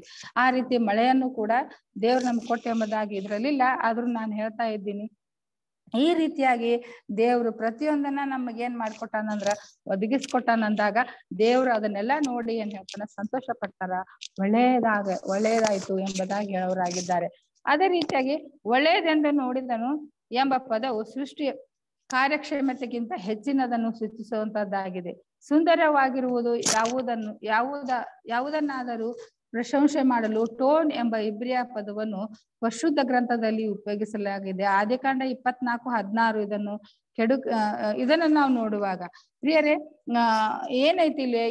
ಇದನ್ನ ಒಂದು ಒಳ್ಳೆ ಈ ಒಂದು ವಾಕ್ಯ ಆದಿಕಾಂಡ 24:16 ನಾವು ನೋಡುವಾಗ ಅದರಲ್ಲಿ ಏನೈತಪ್ಪ ಅಂತಂದ್ರೆ ಟೋನ್ ಅನ್ನತಕ್ಕಂಥ ಪದ, ಇಬ್ರಿಯ ಪದ, ಅದನ್ನ ಸುಂದರ, ಆಮೇಲೆ ಇನ್ನೊಂದು ಪದ ಏನಂದ್ರೆ ಅಲಂಕಾರ ಅಂತನೂ ಬರ್ತದೆ ಅಂತ ಹೇಳ್ತಾರ. ಆದ್ರೆ ಇದನ್ನ ಏನಂತಂದ್ರ ಸುಂದರವಾಗಿರುವ ಯಾವುದನ್ನಾದ್ರೂ ಪ್ರಶಂಸೆ ಮಾಡಲು ಟೋನ್ ಅಂತಕ್ಕಂಥದ್ದನ್ನ ಒದಗಿಸಿದ್ರು. ಆದಿಕಾಂಡ 24:16 ನಾವು ನೋಡ್ತೀವಿ ಏನಂತ ಐತೆ ಅದ್ರಾಗ. ಸ್ವಲ್ಪ ಯಾರಾದ್ರೂ ಸಿಕ್ಕವ್ರ ಓದಿದ್ರೆ ಆ ಹುಡುಗಿ ಬಹು ಸುಂದರವಾಗಿಯೂ ಇನ್ನೂ ಮದುವೆ ಇಲ್ಲದ ಕನ್ನಿಕೆಯಾಗಿಯೂ ಇದ್ದಳು. ಆಕೆ ಬುಗ್ಗೆಯ ಬಳಿಗೆ ಇಳಿದು ಕೊಡದಲ್ಲಿ ನೀರು ತುಂಬಿಕೊಂಡು ಮೇಲಕ್ಕೆ ಬಂದಾಗ ಆ ಸೇವಕನು ಓಡಿ ಬಂದು ಸಾಕ್ರಿ ಸರ್, ಸಾಕ್ರಿ, ಥ್ಯಾಂಕ್ಸ್ ರೀ. ಆ ಹುಡುಗಿಯು ಬಹು ಸುಂದರವಾಗಿಯೂ ಇನ್ನೂ ಮದುವೆ ಇಲ್ಲದ ಕನ್ನಿಕೆಯಾಗಿಯೂ ಇದ್ದಳು. ಆ ಹುಡುಗಿ ಯಾರಪ್ಪ ಅಂದ್ರ ಇಸಾಕನಿಗಾಗಿ ತೆಗೆದುಕೊಳ್ಬೇಕಾಗಿರ್ತಕ್ಕಂಥ ರೆಬೆಕ್ಕ ಅಂತಕ್ಕಂಥ ಹೆಣ್ಮಗಳು ಅಲ್ಲಿ ನೀರಿಗೆ ಬರ್ತಾಳ. ಅವಳನ್ನ ಇಸಾಕನ ಸೇವಕ ನೋಡಿದಾಗ ಅವಳು ಹೆಂಗ್ ಕಾಣ್ತಾಳ? ಸುಂದರವಾಗಿ ಕಾಣ್ತಾಳ. ನೋಡ್ರಿ, ಅವಳನ್ನ ಕೂಡ ಸೃಷ್ಟಿಗೆ ಹೋಲಿಸ್ಕೊಂಡಂಗಾಗೈತಿ. ಸುಂದರವಾಗಿ ಕಾಣ್ತಾಳ. ಆಮೇಲೆ ಇನ್ನ ಅವಳು ಏನಾಗಿರಂಗಿಲ್ಲ, ಇನ್ನ ಅವಳು ಮದುವೆ ಆಗಿರಂಗಿಲ್ಲ, ಅವಳಲ್ಲಿ ನೀರಿಗೆ ಬಂದಿರ್ತಾಳ. ಅದಲ್ಲಿ ಹೋದ ನಾವೇನ್ ನೋಡ್ಬೇಕಾಗಿತ್ತಂತ? ಸುಂದರವಾಗಿ, ಟೋನ್ ಅಂತಕ್ಕಂಥ ಪದ, ಸುಂದರವಾಗಿ, ಅಲಂಕಾರ, ಸುಂದರವಾಗಿ ಅವಳು ಕಂಡಳು. ಅದೇ ರೀತಿಯಾಗಿ ಸುಂದರವಾಗಿ ಕಾಣ್ತಕ್ಕಂತ ಈ ಒಂದು ಸೃಷ್ಟಿಯನ್ನು ದೇವರು ಒಳ್ಳೆಯದಾಗಿ ಕಂಡ್ರು ಎಂಬುದಾಗಿ ನಾವು ನೋಡುವರಾಗಿದ್ದೇವೆ. ಸುಂದರವಾಗಿದ್ದಳು ಎಂಬುದಾಗಿ ನಾವು ನೋಡುವರಾಗಿದ್ದೇವೆ. ಇದನ್ನು ಕೆಡುಕಿಗೆ ವಿರೋಧಾತ್ಮಕವಾಗಿ ಆದಿಕಾಂಡ 2:9 ಮತ್ತು ಮರಣಕ್ಕೆ ವಿರೋಧ ಭಾವದಲ್ಲಿ ಆದಿಕಾಂಡ 2:17 ಉಪಯೋಗಿಸಲಾಗಿದೆ. ಒಳ್ಳೆಯದು ಎಂದು ನೋಡಿದನು ಎಂಬ ಪದ ವೃಂದವನ್ನು ಸೃಷ್ಟಿಯು ಸಮಾನಾರ್ಥಕವಾಗಿ ನಿರ್ವಹಿಸುತ್ತಿತ್ತು. ಸೃಷ್ಟಿಯು ಸುಂದರವಾಗಿತ್ತು ಮತ್ತು ಪರಿಪೂರ್ಣವಾಗಿತ್ತು, ಅದರಲ್ಲಿ ಯಾವುದೇ ಕೆಟ್ಟದಿರಲಿಲ್ಲವೆಂಬ ಅರ್ಥವನ್ನು ಕೊಡುತ್ತದೆ. ಯೆಹೋವನು ಭೂಮ್ಯಾಕಾಶಗಳಾಗಿರಲಿಲ್ಲವೆಂಬುದನ್ನು ಸೃಷ್ಟಿಯು 2ನೇ ವಿವರಣೆಯಲ್ಲಿ ದೃಢಪಡಿಸುತ್ತದೆ. ಈಗ ನಾವು ಏನ್ ನೋಡ್ತೀವಪ್ಪ ಅಂತಂದ್ರ ಆದಿಕಾಂಡ 2:5 ನಾವು ನೋಡುವಾಗ ಅಲ್ಲಿ ಇನ್ನ ಏನಾಗಿರಕ್ಕಿಲ್ಲ, ದೇವರು 1ನೇ ಅಧ್ಯಾಯದಲ್ಲಿ ನೋಡುವಾಗ ಇನ್ನು ಅಲ್ಲಿ ಏನ್ ಮಾಡಿದ್ದಿಲ್ಲ. 1, 2 ಮತ್ತು 5ನೇ ಅಧ್ಯಾಯ ನೋಡುವಾಗ ಯೆಹೋವ ದೇವರು ಭೂಮಿ ಆಕಾಶಗಳನ್ನು ಉಂಟು ಮಾಡಿದಾಗ ಯಾವ ಗಿಡವಾದರೂ ಭೂಮಿಯಲ್ಲಿ ಇರಲಿಲ್ಲ ಎಂಬುದಾಗಿ. ಅಂದ್ರ ಯಾವದ ಗಿಡ ಒಂದು ಮರಗಳನ್ನ ದೇವರು ಇನ್ನ ಸೃಷ್ಟಿ ಮಾಡಿರ್ಲಿಲ್ಲ. ಯಾಕಂದ್ರೆ ಅಲ್ಲಿನ ಮಳಿನ ಆಗಿರಕ್ಕಿಲ್ಲ. ಎಲ್ಲವನ್ನ ನೋಡ್ತಾ ಇದ್ದ ಹಂತ ಹಂತವಾಗಿ ದೇವರು ನಾನು ಈಗ ಆಗಲೇ ಹೇಳಿರ್ತಕ್ಕಂತ ವಚನಗಳನ್ನ ದೇವರು ಹಂತವಾಗಿ ಏನ್ ಮಾಡ್ತಾ ಇದ್ರು ನೋಡ್ತಾ ಇದ್ರು. ಇದು ಒಳ್ಳೇದಾಯ್ತು ಎಂಬುದಾಗಿ ಹೇಳ್ತಾ ಇದ್ರು. ಆಮೇಲೆ ಗಿಡಗಳನ್ನ ಮರಗಳನ್ನ ಮಾಡ್ತಾ ಇದ್ರು, ಅದನ್ನ ನೋಡ್ತಾ ಇದ್ರು, ಇದು ಒಳ್ಳೇದಾಯ್ತು. ಆಮೇಲೆ ಸಮುದ್ರವನ್ನು ಮಾಡಿದ್ರು, ಇದು ಒಳ್ಳೇದಾಯ್ತು. ಪಕ್ಷಿಗಳನ್ನ ಉಂಟು ಮಾಡಿದ್ರು, ಇದು ಒಳ್ಳೇದಾಯ್ತು. ಕ್ರಿಮಿಕೀಟಗಳನ್ನ ಉಂಟು ಮಾಡಿದ್ರು, ಇದು ಒಳ್ಳೇದಾಯ್ತು. ಇದ ರೀತಿ ಹೇಳ್ತಾ ಬಂದ್ರು ದೇವ್ರು. ಆದ್ರೆ ಕಡಿಕೆ ಏನ್ ಹೇಳ್ತಾನ ನೋಡ್ರಿ, ಒಳ್ಳೆಯದು ಎಂದು ನೋಡಿದ್ರು ಎಂಬ ಪದರಿಂದ ಸೃಷ್ಟಿಯ ಸಮರ್ಪಕವಾಗಿ ಕಾರ್ಯನಿರ್ವಹಿಸುತ್ತಿತ್ತು. ಸೃಷ್ಟಿಯು ಸುಂದರವಾಗಿತ್ತು. ಸೃಷ್ಟಿ ಏನಾಗಿತ್ತು? ಸುಂದರವಾಗಿತ್ತು. ಆ ಒಂದು ಕಣ್ಣಿಕೆಗೆ ಏನ್ ಮಾಡ್ತಾರ? ಸುಂದರ ಎಂಬುದಾಗಿ ನೋಡುವಾಗ ಸೃಷ್ಟಿಯು ಸುಂದರವಾಗಿತ್ತು. ಆ ಹುಡುಗಿಗೆ ಇದನ್ನ ಹೋಲಿಕೆ ಮಾಡಲಾಗಿದೆ. ಕೆಟ್ಟದಿರಲಿಲ್ಲವೆಂಬ ಅರ್ಥವನ್ನು ಕೊಡುತ್ತದೆ. ಅಲ್ಲಿ ಏನಾಗಿರ್ಲಿಲ್ಲ, ಕೆಟ್ಟದ್ದೇನು ಇರ್ಲಿಲ್ಲ, ಎಲ್ಲವೂ ಸುಂದರವಾಗಿತ್ತು, ಕೆಟ್ಟದ್ದು ಯಾವುದೂ ಇರ್ಲಿಲ್ಲ ಪ್ರಿಯರೇ. ಆಮೇಲೆ ಸತ್ಯವೇದವು ಸೃಷ್ಟಿಯ ವಿವರವನ್ನು ವಿಕಾಸವಾದನ್ನು ಅಮೂಲಾಗ್ರಹವಾಗಿ ಅಲ್ಲಗಳೆಯುತ್ತದೆ. ವಿಕಾಸವಾದವು ಆಧಾರವಿಲ್ಲದೆ ಸಿದ್ಧಾಂತವಾಗಿದೆ. ಪ್ರಿಯರೇ, ವಿಕಾಸ ಆಯ್ತು, ಮತ್ತ ವಿಜ್ಞಾನ ಬಂತು, ಸೈನ್ಸ್ದವ್ರು ಬಂದ್ರು. ಅವ್ರ ಯಾವಾಗ ಭೂಮಿ ಎಲ್ಲ ಅವರೆಲ್ಲ ಹುಟ್ಟಿ ಬಂದ್ ಸೈನ್ಸ್ದಾಗ ಇವರೆಲ್ಲಾರು ಏನ್ ಮಾಡಾಕತ್ರು? ರಿಸರ್ಚ್ ಮಾಡಾಕತ್ರು. ಎಲ್ಲವನ್ನ ಶೋಧನೆ ಮಾಡಕ್ ಸ್ಟಾರ್ಟ್ ಮಾಡ್ಬಿಟ್ರು. ಏನ್ ಶೋಧನೆ ಮಾಡಾಕತ್ರ ಪ್ರಿಯರೇ? ಅವರೆಲ್ಲರೂ ಭೂಮಿ ಹೆಂಗ್ ಹುಟ್ಟಿತು, ಮನುಷ್ಯ ಹೆಂಗ್ ಬಂದ, ಇದ್ರಿಂದ ಏನೇನ್ ಉಂಟಾಯ್ತು, ಮೊದಲನೇ ಪದರನಾಗ ಏನ್ ಸಿಕ್ತು, 2ನೇ ಪದರದಾಗ ಏನ್ ಸಿಕ್ತು, ಮೇಲಿನ ಪದರದಾಗ ಏನೈತಿ, ಇದನ್ನೆಲ್ಲ ಏನ್ ಮಾಡಾಕತ್ರು? ಶೋಧನೆ ಮಾಡಕ್ ಸ್ಟಾರ್ಟ್ ಮಾಡ್ರು. ದೊಡ್ಡ ದೊಡ್ಡ ವಿಜ್ಞಾನಿಗಳು ಹುಟ್ಕೊಂಡ್ರು. ಆಮೇಲೆ ಶೋಧನೆ ಮಾಡಕ್ ಸ್ಟಾರ್ಟ್ ಮಾಡಿದ್ರು. ಆಮೇಲೆ ಏನ್ ಮಾಡಿದ್ರು? ಮುಂದುವರೆದು ನಾವು ಹೋಗುವಾಗ ಎಲ್ಲ ವಿಕಾಸವಾಗಿ ಸಾವಿರಾರು ವರ್ಷಗಳ ಕಾಲ ಏನಾಯ್ತು? ಅಮೀಬಾ ಅಂತಕ್ಕಂತ ಒಂದು ಪ್ರಾಣಿ ಹುಟ್ಟಿತು.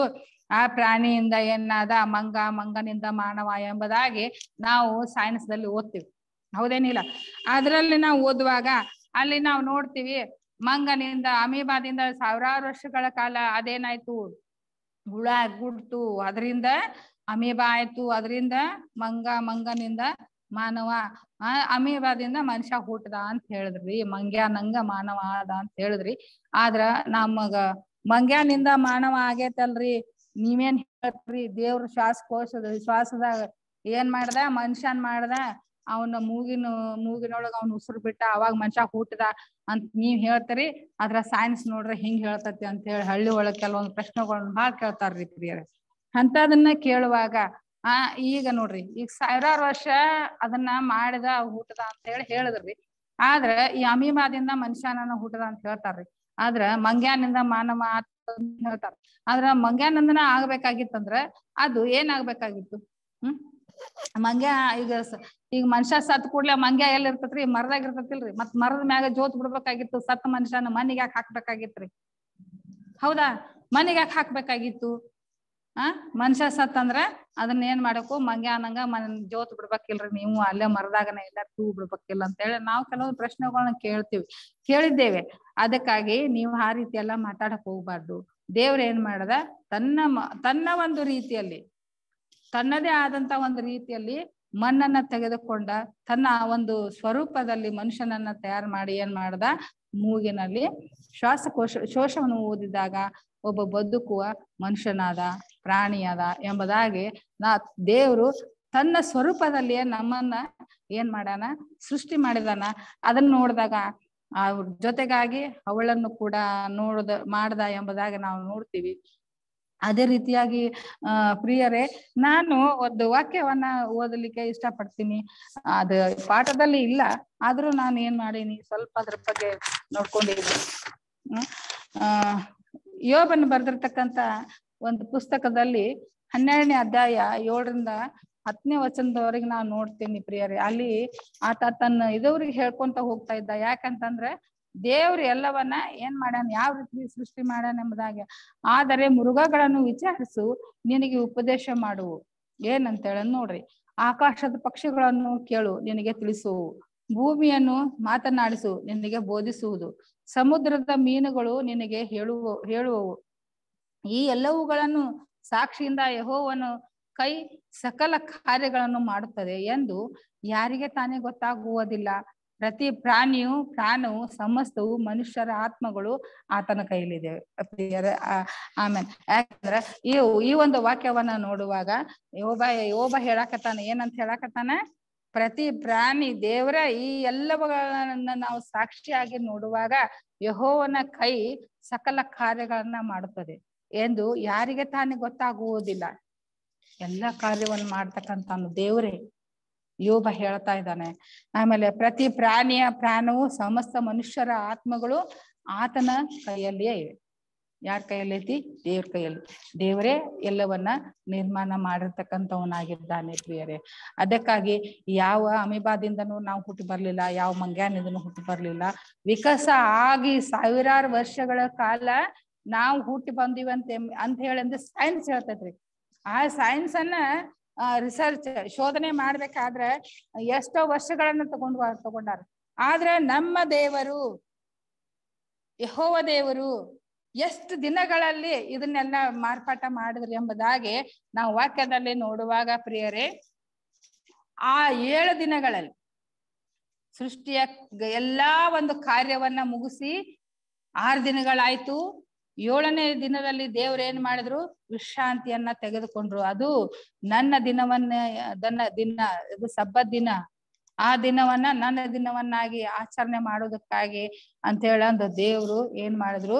ಆ ದಿನವನ್ನ ಸಬ್ಬತ್ ದಿನವನ್ನಾಗಿ ಏನ್ ಮಾಡಿದ್ರು ಅಂದ್ರ ಆಚರಣೆಗೆ ತಂದ್ರು. ಅವತ್ತಿನ ದೇವ್ರು 6 ದಿನಗಳವರೆಗೆ ಏನ್ ಮಾಡಿದ್ರು? ಎಲ್ಲವನ್ನ ಸೃಷ್ಟಿ ಮಾಡಿ ಏನ್ ಮಾಡಿದ್ರು? ಅವತ್ತಿನ ದಿನ ಅವರು ಸಬ್ಬತ್ ಅಂತಕ್ಕಂತ ಒಂದು ದಿನವನ್ನ ಆಚರಣೆಗೆ 7ನೇ ದಿನವನ್ನ ಆಚರಣೆಗೆ ತಂದ್ರು. ಬಾರ್ ಎಂಬ ಕ್ರಿಯಾಪದವು ಉಂಟು ಮಾಡು ಎಂಬ ಅರ್ಥವನ್ನು ಕೊಡುತ್ತದೆ.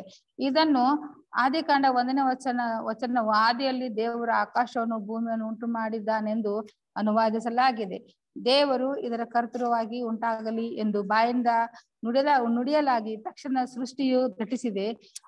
ಆತನು ಉಂಟಾಗಲಿ ಎಂದು ನುಡಿದನು, ಅದು ಹಾಗೇ ಆಯಿತು. ಹೌದು ಪ್ರಿಯರೇ, ದೇವ್ರು ಏನೈತಿ, ಇದರ ಕರ್ತೃ ಯಾರ್ಯಾರ? ದೇವ್ರ ಅದ. ನಾವು ಅದನ್ನು ಒಪ್ಪಬೇಕಾಗಿರ್ತಕ್ಕಂಥದ್ದನ್ನ ನಾವ್ ಇನ್ನೊಬ್ಬರಿಗೆ ನಾವ್ ಏನ್ ಮಾಡ್ಬೇಕಾಗೈತಿ? ಅದನ್ನ ನಾವು ತಿಳಿಸಿ ಹೇಳ್ಬೇಕಾಗೈತಿ. ಗೊತ್ತಿಲ್ಲ, ಯಾರಿಗೂ ಗೊತ್ತಿಲ್ಲ.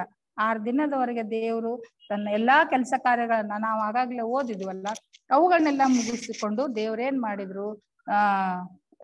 7ನೇ ದಿನವನ್ನ ಅದ್ರ ಕರ್ತೃ ಯಾರಂದ್ರ ದೇವ್ರ ಬಾಯಿಂದ ಹೇಳಿದ 1 ಕ್ಷಣಕ್ಕ ಎಲ್ಲವೂ ಉಂಟಾಗೈತಿ. ಎಲ್ಲವನ್ನ ದೇವ್ರು ಉಂಟು ಮಾಡಿದ್ದಾನೆ. ಬರೀ ಬಾಯಿ ಮಾತಿನಿಂದ ಅವ್ರೇನೇನ್ ಮಿಷನ್ ತಂದ್ರು, ಎದಕ್ಕಾರ ಇದನ್ ಮಾಡ್ಬೇಕಂದ್ರ ಕುಂತ್ಕೊಂಡು ಶೋಧನೆ ಮಾಡಿದ್ರು? ದೇವ್ರು ಇಲ್ಲ ಪ್ರಿಯರೇ, ದೇವ್ರ ಏನ್ ಮಾಡಿದ್ರು? ಬರೀ ಬಾಯಿ ಮಾತಿನಿಂದ ಏನ್ ಮಾಡಿದಾರ? ಈ ಸೃಷ್ಟಿಯ ಕಾರ್ಯವನ್ನ ಉಂಟು ಮಾಡಿದ್ದಾರೆ. ಅದಕ್ಕಾಗಿ ದೇವ್ರಿಗೆ ನಾವೆಷ್ಟು ಸ್ತೋತ್ರ ಹೇಳಿದ್ರು ಕಡಿಮೆನೆ. ಎಲ್ಲವೂ ಉಂಟಾದ ಮೇಲೆ ಆದಿಕಾಂಡ 13:1-31 ಎಲ್ಲವನ್ನು ದೇವರು ಒಳ್ಳೆಯದಾಗಿದೆ ಎಂದು ಸ್ವತಃ ದೇವರೇ ಅಭಿಪ್ರಾಯ ಪಡುತ್ತಾನೆ. ಎಲ್ಲ ಒಳ್ಳೇದಾಗತ್ತಂತ ದೇವ್ರ ಅಭಿಪ್ರಾಯ ಪಡಕತ್ತಾರ. ಹೌದಾ? ಹೌದು. ನೀವು ಏನ್ ಮಾಡ್ತೀವಿ? ಸಂಶಯ ಪಡೋರಾಗಿದ್ದೇವು ಮನುಷ್ಯರು. ಆದ್ರೆ ದೇವ್ರು ಆ ರೀತಿ ಮಾಡ್ಲಿಲ್ಲ. ದೇವ್ರ ಏನ್ ಹೇಳ್ತಾನ?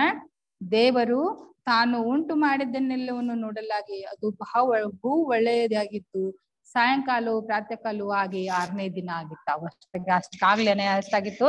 6ನೇ ದಿನ ಆಗಿತ್ತು. 6ನೇ ದಿನದಲ್ಲಿ ಆಮೇಲೆ ಆ ವಚನವು ಆದಿಕಾಂಡ 1:1ನೇ ವಚನವು ಭೂಮಿ ಆಕಾಶಗಳನ್ನು ಸೃಷ್ಟಿಯಾದ ಘಟನೆಯನ್ನು ಕುರಿತು ಹೇಳುತ್ತದೆ. ಮತ್ತು ಆದಿಕಾಂಡ 2:1ನೇ ವಚನವು ಘಟನೆಯು ಮುಕ್ತಾಯವಾದದ್ದನ್ನು ಹೇಳುತ್ತದೆ.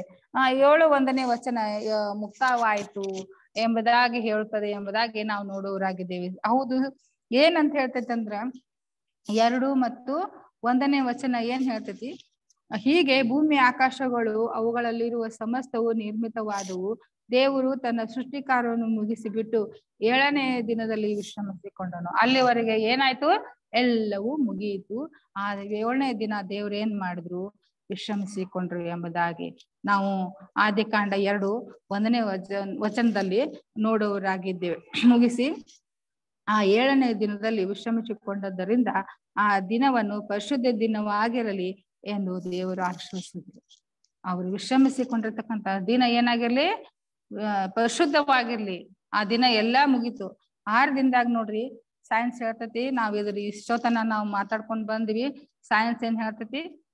ಎಲ್ಲಾನು ಸಾವಿರಾರು ವರ್ಷಗಳ ಕಾಲ ಶೋಧನೆ ಮಾಡಿ ಮಾಡಿ ಮಾಡಿ ಮಾಡಿ ಏನಾಗೈತಿ? ಈ ರೀತಿ ಮನುಷ್ಯ ಹುಟ್ಟಿದ, ಈ ರೀತಿ ಮರಗಿಡಗಳು ಹುಟ್ಟಿದು, ಈ ಶಿಲೆಯಿಂದ ಇದನ್ನ ಹುಟ್ಟಿತು, ಇದರಿಂದ ಇದ ಹುಟ್ಟಿತು ಅಂತ ಹೇಳ್ತಾರ. ಆದ್ರೆ ಹಂಗಾಗಂಗಿಲ್ಲ ಪ್ರಿಯರೇ. ಇದೇನಾಗತ್ತಂತಂದ್ರ ದೇವರೇ ಬರೇ ತಮ್ಮ ಬಾಯಿ ಮಾತಿನ ಮೂಲಕ ಇವುಗಳನ್ನೆಲ್ಲ ಸೃಷ್ಟಿ ಮಾಡಿದ್ರೆ ಎಂಬುದಾಗಿ ನಾವು ಸತ್ಯವೇದದಲ್ಲಿ ನೋಡ್ಬೇಕಾಗಿದೆ. ಅದರಿಂದ ಇವತ್ತಿನ ವಿಜ್ಞಾನ ಈ ಒಂದು ಸತ್ಯವೇದದ ಮೇಲೆ ಮುಂದೆ ಸೋತು ಹೋಗಿರ್ತಕ್ಕಂಥ ಆ ವಿಜ್ಞಾನ ಐತಿ, ಒಳ್ಳೇದೈತಿ, ಇಲ್ಲಂತ ಏನಿಲ್ಲ. ಯಾಕಂದ್ರೆ ಈಗ ನಾವು ವಿಜ್ಞಾನದಿಂದ ಅನೇಕ ರೀತಿಯ ಮಕ್ಕಳು ನಾವು ಎಲ್ಲರೂ ಏನಾಗಿದ್ದೇವೆ? ಮುಂದುವರೆದಿದ್ದೇವೆ. ಆದರೆ ಅದರ ಮೂಲ ಯಾರು ಎಂಬುದಾಗಿ ನಾವು ನೋಡುವಾಗ ಪ್ರಿಯರೇ, ದೇವರು. ಅದ್ರ ಮೂಲ ನೋಡುವಾಗ ಯೆಹೋವ ದೇವರೇ ಇದನ್ನೆಲ್ಲ ಮಾಡಿದವರು, ಇದನ್ನೆಲ್ಲ ಸೃಷ್ಟಿ ಮಾಡಿದವರು ಯೆಹೋವ ದೇವರು. ಅದಕ್ಕಾಗಿ ನಾವು ಯೆಹೋವ ದೇವರಿಗೆ ಕೋಟಿ ಕೋಟಿ ಸ್ತೋತ್ರಗಳನ್ನ ಹೇಳೋಣ. ಮುಂದಿನ ಕೆಲವೊಂದು ಪ್ರಶ್ನೆಗಳು: ಸಬ್ಬತ್ ಅನ್ನು ಸೇರಿಸಿ ಇದೆಲ್ಲವೂ 7ನೇ ದಿನಗಳನ್ನು ಪೂರ್ಣಗೊಳ್ಳುತ್ತೆಂದು ತಿಳಿಯುತ್ತೇವೆ. ಬಿಲಿಯನ್ ವರ್ಷಗಳಲ್ಲಿ ಜರುಗಿದ ಸೃಷ್ಟಿಯ ವಿಕಾಸವನ್ನು ಆದಿಕಾಂಡದಲ್ಲಿ ಹೇಳಿರುವ ಸೃಷ್ಟಿ ವಿವರಣೆಯ ಸಂಪೂರ್ಣವಾಗಿ ಅಲ್ಲಗಳೆಯುತ್ತದೆ. ಏಕೆ? ಇವೆರಡು ವಿವರಣೆಗಳಿಗೆ ಒಂದಕ್ಕೊಂದು ಹೊಂದಿಕೆಯಾಗುವುದಿಲ್ಲ ಏಕೆ ಎಂಬುದ ಪ್ರಶ್ನೆ ಇದೆ. ಇದರಲ್ಲಿ ಎಲ್ಲ ಘನಬೋಧಕರದಾರ, ಎಲ್ಲಾರು ದೊಡ್ಡ ದೊಡ್ಡವರದಾರ. ಅವ್ರ ಮುಂದೆ ಈ ಪ್ರಶ್ನೆಗಳು ನೀಡುತ್ತಾ ನಾನು ಕೊಟ್ಟಿರ್ತಕ್ಕಂತ ಈ ಮಾತನ್ನ ಮುಗಿಸ್ಕೊಡ್ತೀನಿ. ದೇವರಿಗೆ ಸ್ತೋತ್ರ. ನಮಸ್ತೆ. ಈ ದಿನದ ಒಂದು ಪಾಠವನ್ನು ಸವಿಸ್ತಾರವಾಗಿ ಸೃಷ್ಟಿ ಎನ್ನುವಂತ ಸೋಮವಾರದ ಒಂದು ಪಾಠವನ್ನು ಸವಿಸ್ತಾರವಾಗಿ ನಡೆಸಿಕೊಟ್ಟಂತ ಮಿಸಸ್ ಮಾಲಾ ಹೊಸ್ಮನಿಯವರಿಗೆ ನಾವು ಅಂತಾರಾಷ್ಟ್ರೀಯ ಕನ್ನಡ ಸಬ್ಬತ್ ಶಾಲೆಯ ಪರವಾಗಿ ನಾವು ವಂದನೆಯನ್ನು ಸಲ್ಲಿಸುವಂತರಾಗಿದ್ದೇವೆ. ಈ ದಿನದ ಒಂದು ಪಾಠದಲ್ಲಿ ನಿಮಗೆ ಯಾವುದಾದರೂ ಪ್ರಶ್ನೆಗಳಿರುವುದಾದರೆ ಅಥವಾ ಈ ಒಂದು ವಿಚಾರದಲ್ಲಿ ಇನ್ನು ಈ ಒಂದು ವಿಚಾರಗಳನ್ನ ಹೇಳ್ಬೇಕಾಗಿತ್ತು ಅನ್ನುವಂತ ಒಂದು ಅನಿಸಿಕೆಗಳಿರುವುದಾದ್ರೆ ಇದು ನಿಮ್ಮ ಸಮಯವಾಗಿದೆ, ನೀವು ಕೇಳ್ಬಹುದು.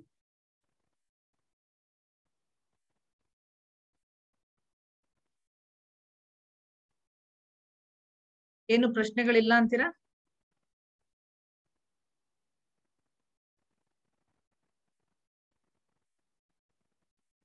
ಹಾಗಾದ್ರೆ ಎಲ್ರಿಗೂ ಈ ಪಾಠ ಕ್ಲೀನ್ ಆಗಿ ಅರ್ಥ ಆಗಿದೆ ಅಂತ ನಾನು ಅನ್ಕೊಂತೀನಿ. ಯಾವುದೇ ಒಂದು ಪ್ರಶ್ನೆಗಳು ಇಲ್ಲದಂತೆ ಅಮ್ಮನವರು ನಡ್ಸ್ಕೊಟ್ಟಿದ್ದಾರೆ ಅಂತ ನಾನು ತಿಳ್ಕೊಳ್ತೀನಿ.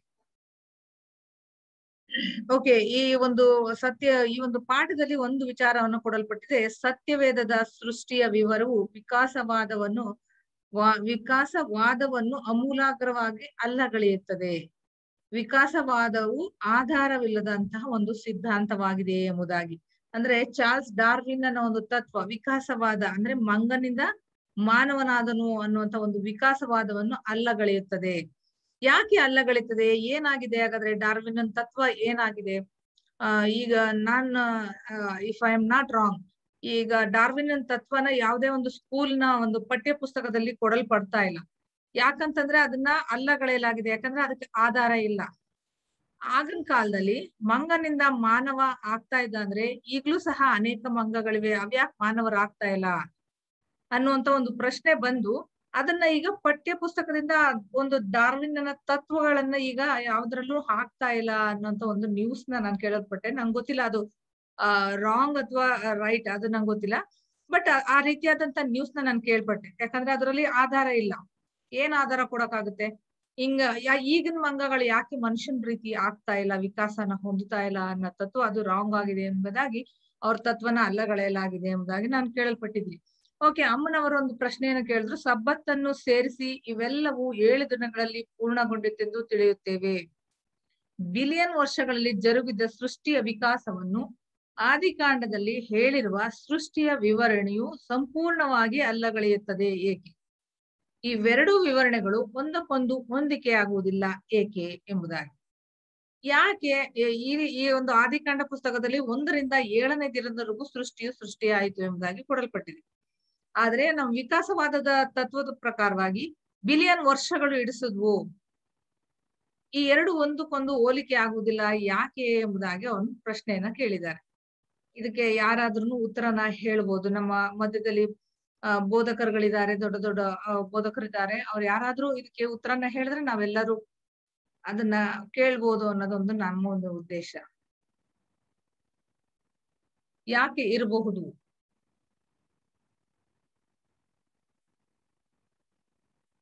ಪಾಸ್ಟರ್ ಶಿವರಾಜ್ ಜಾಂಟಿ ಅವರು ಏನಾದ್ರೂ ಉತ್ತರ ಹೇಳ್ತೀರಾ ಪಾಸ್ಟ್ರೆ?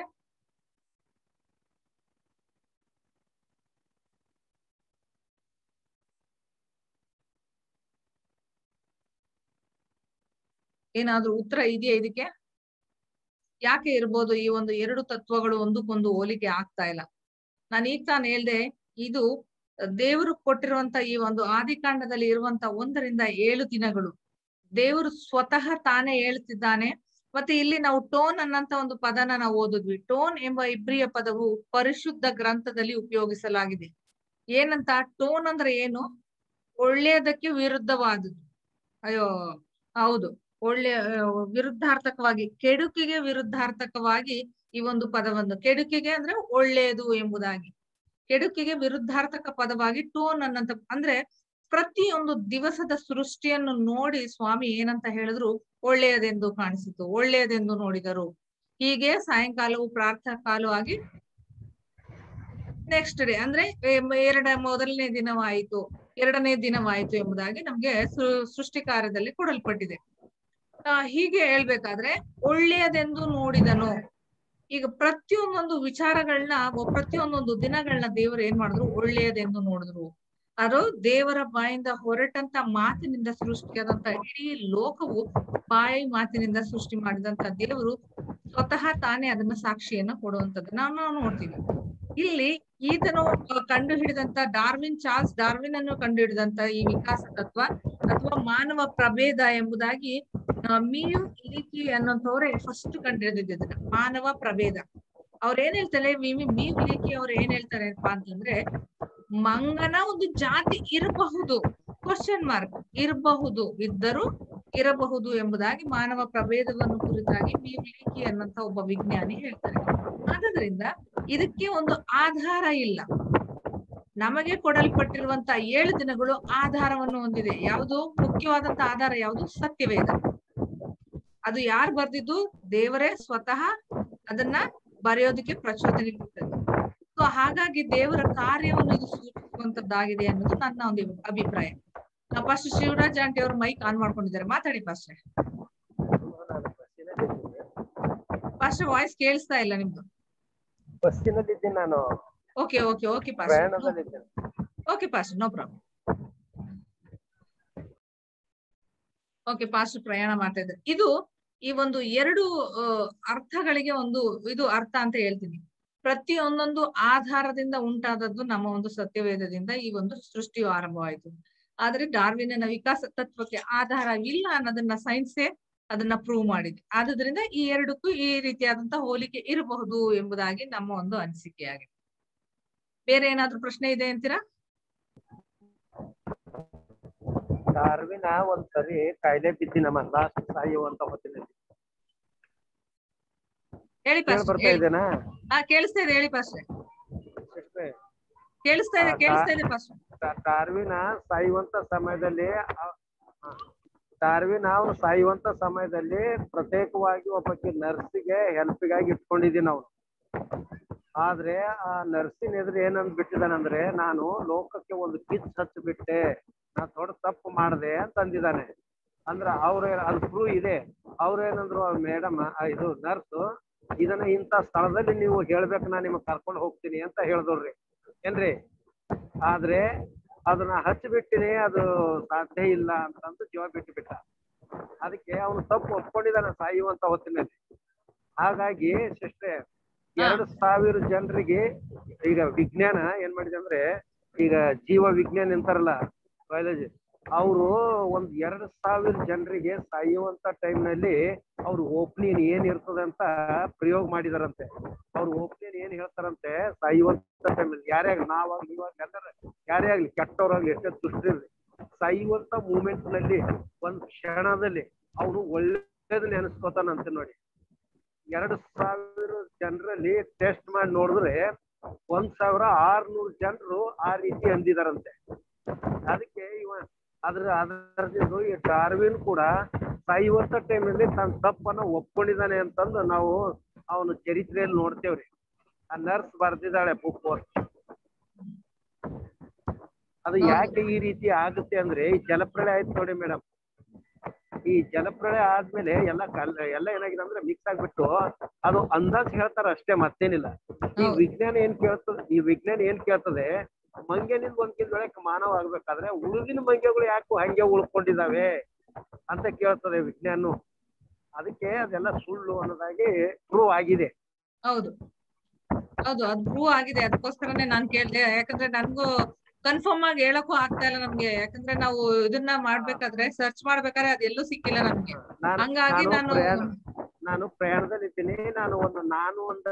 ನಾನು ಯಾರು ಅನ್ನೋದನ್ನ ನಾವು ಒಂದು ಕೃತಿ ಬರ್ದೀನಿ, ಒಂದ್ 50 ಪುಟ.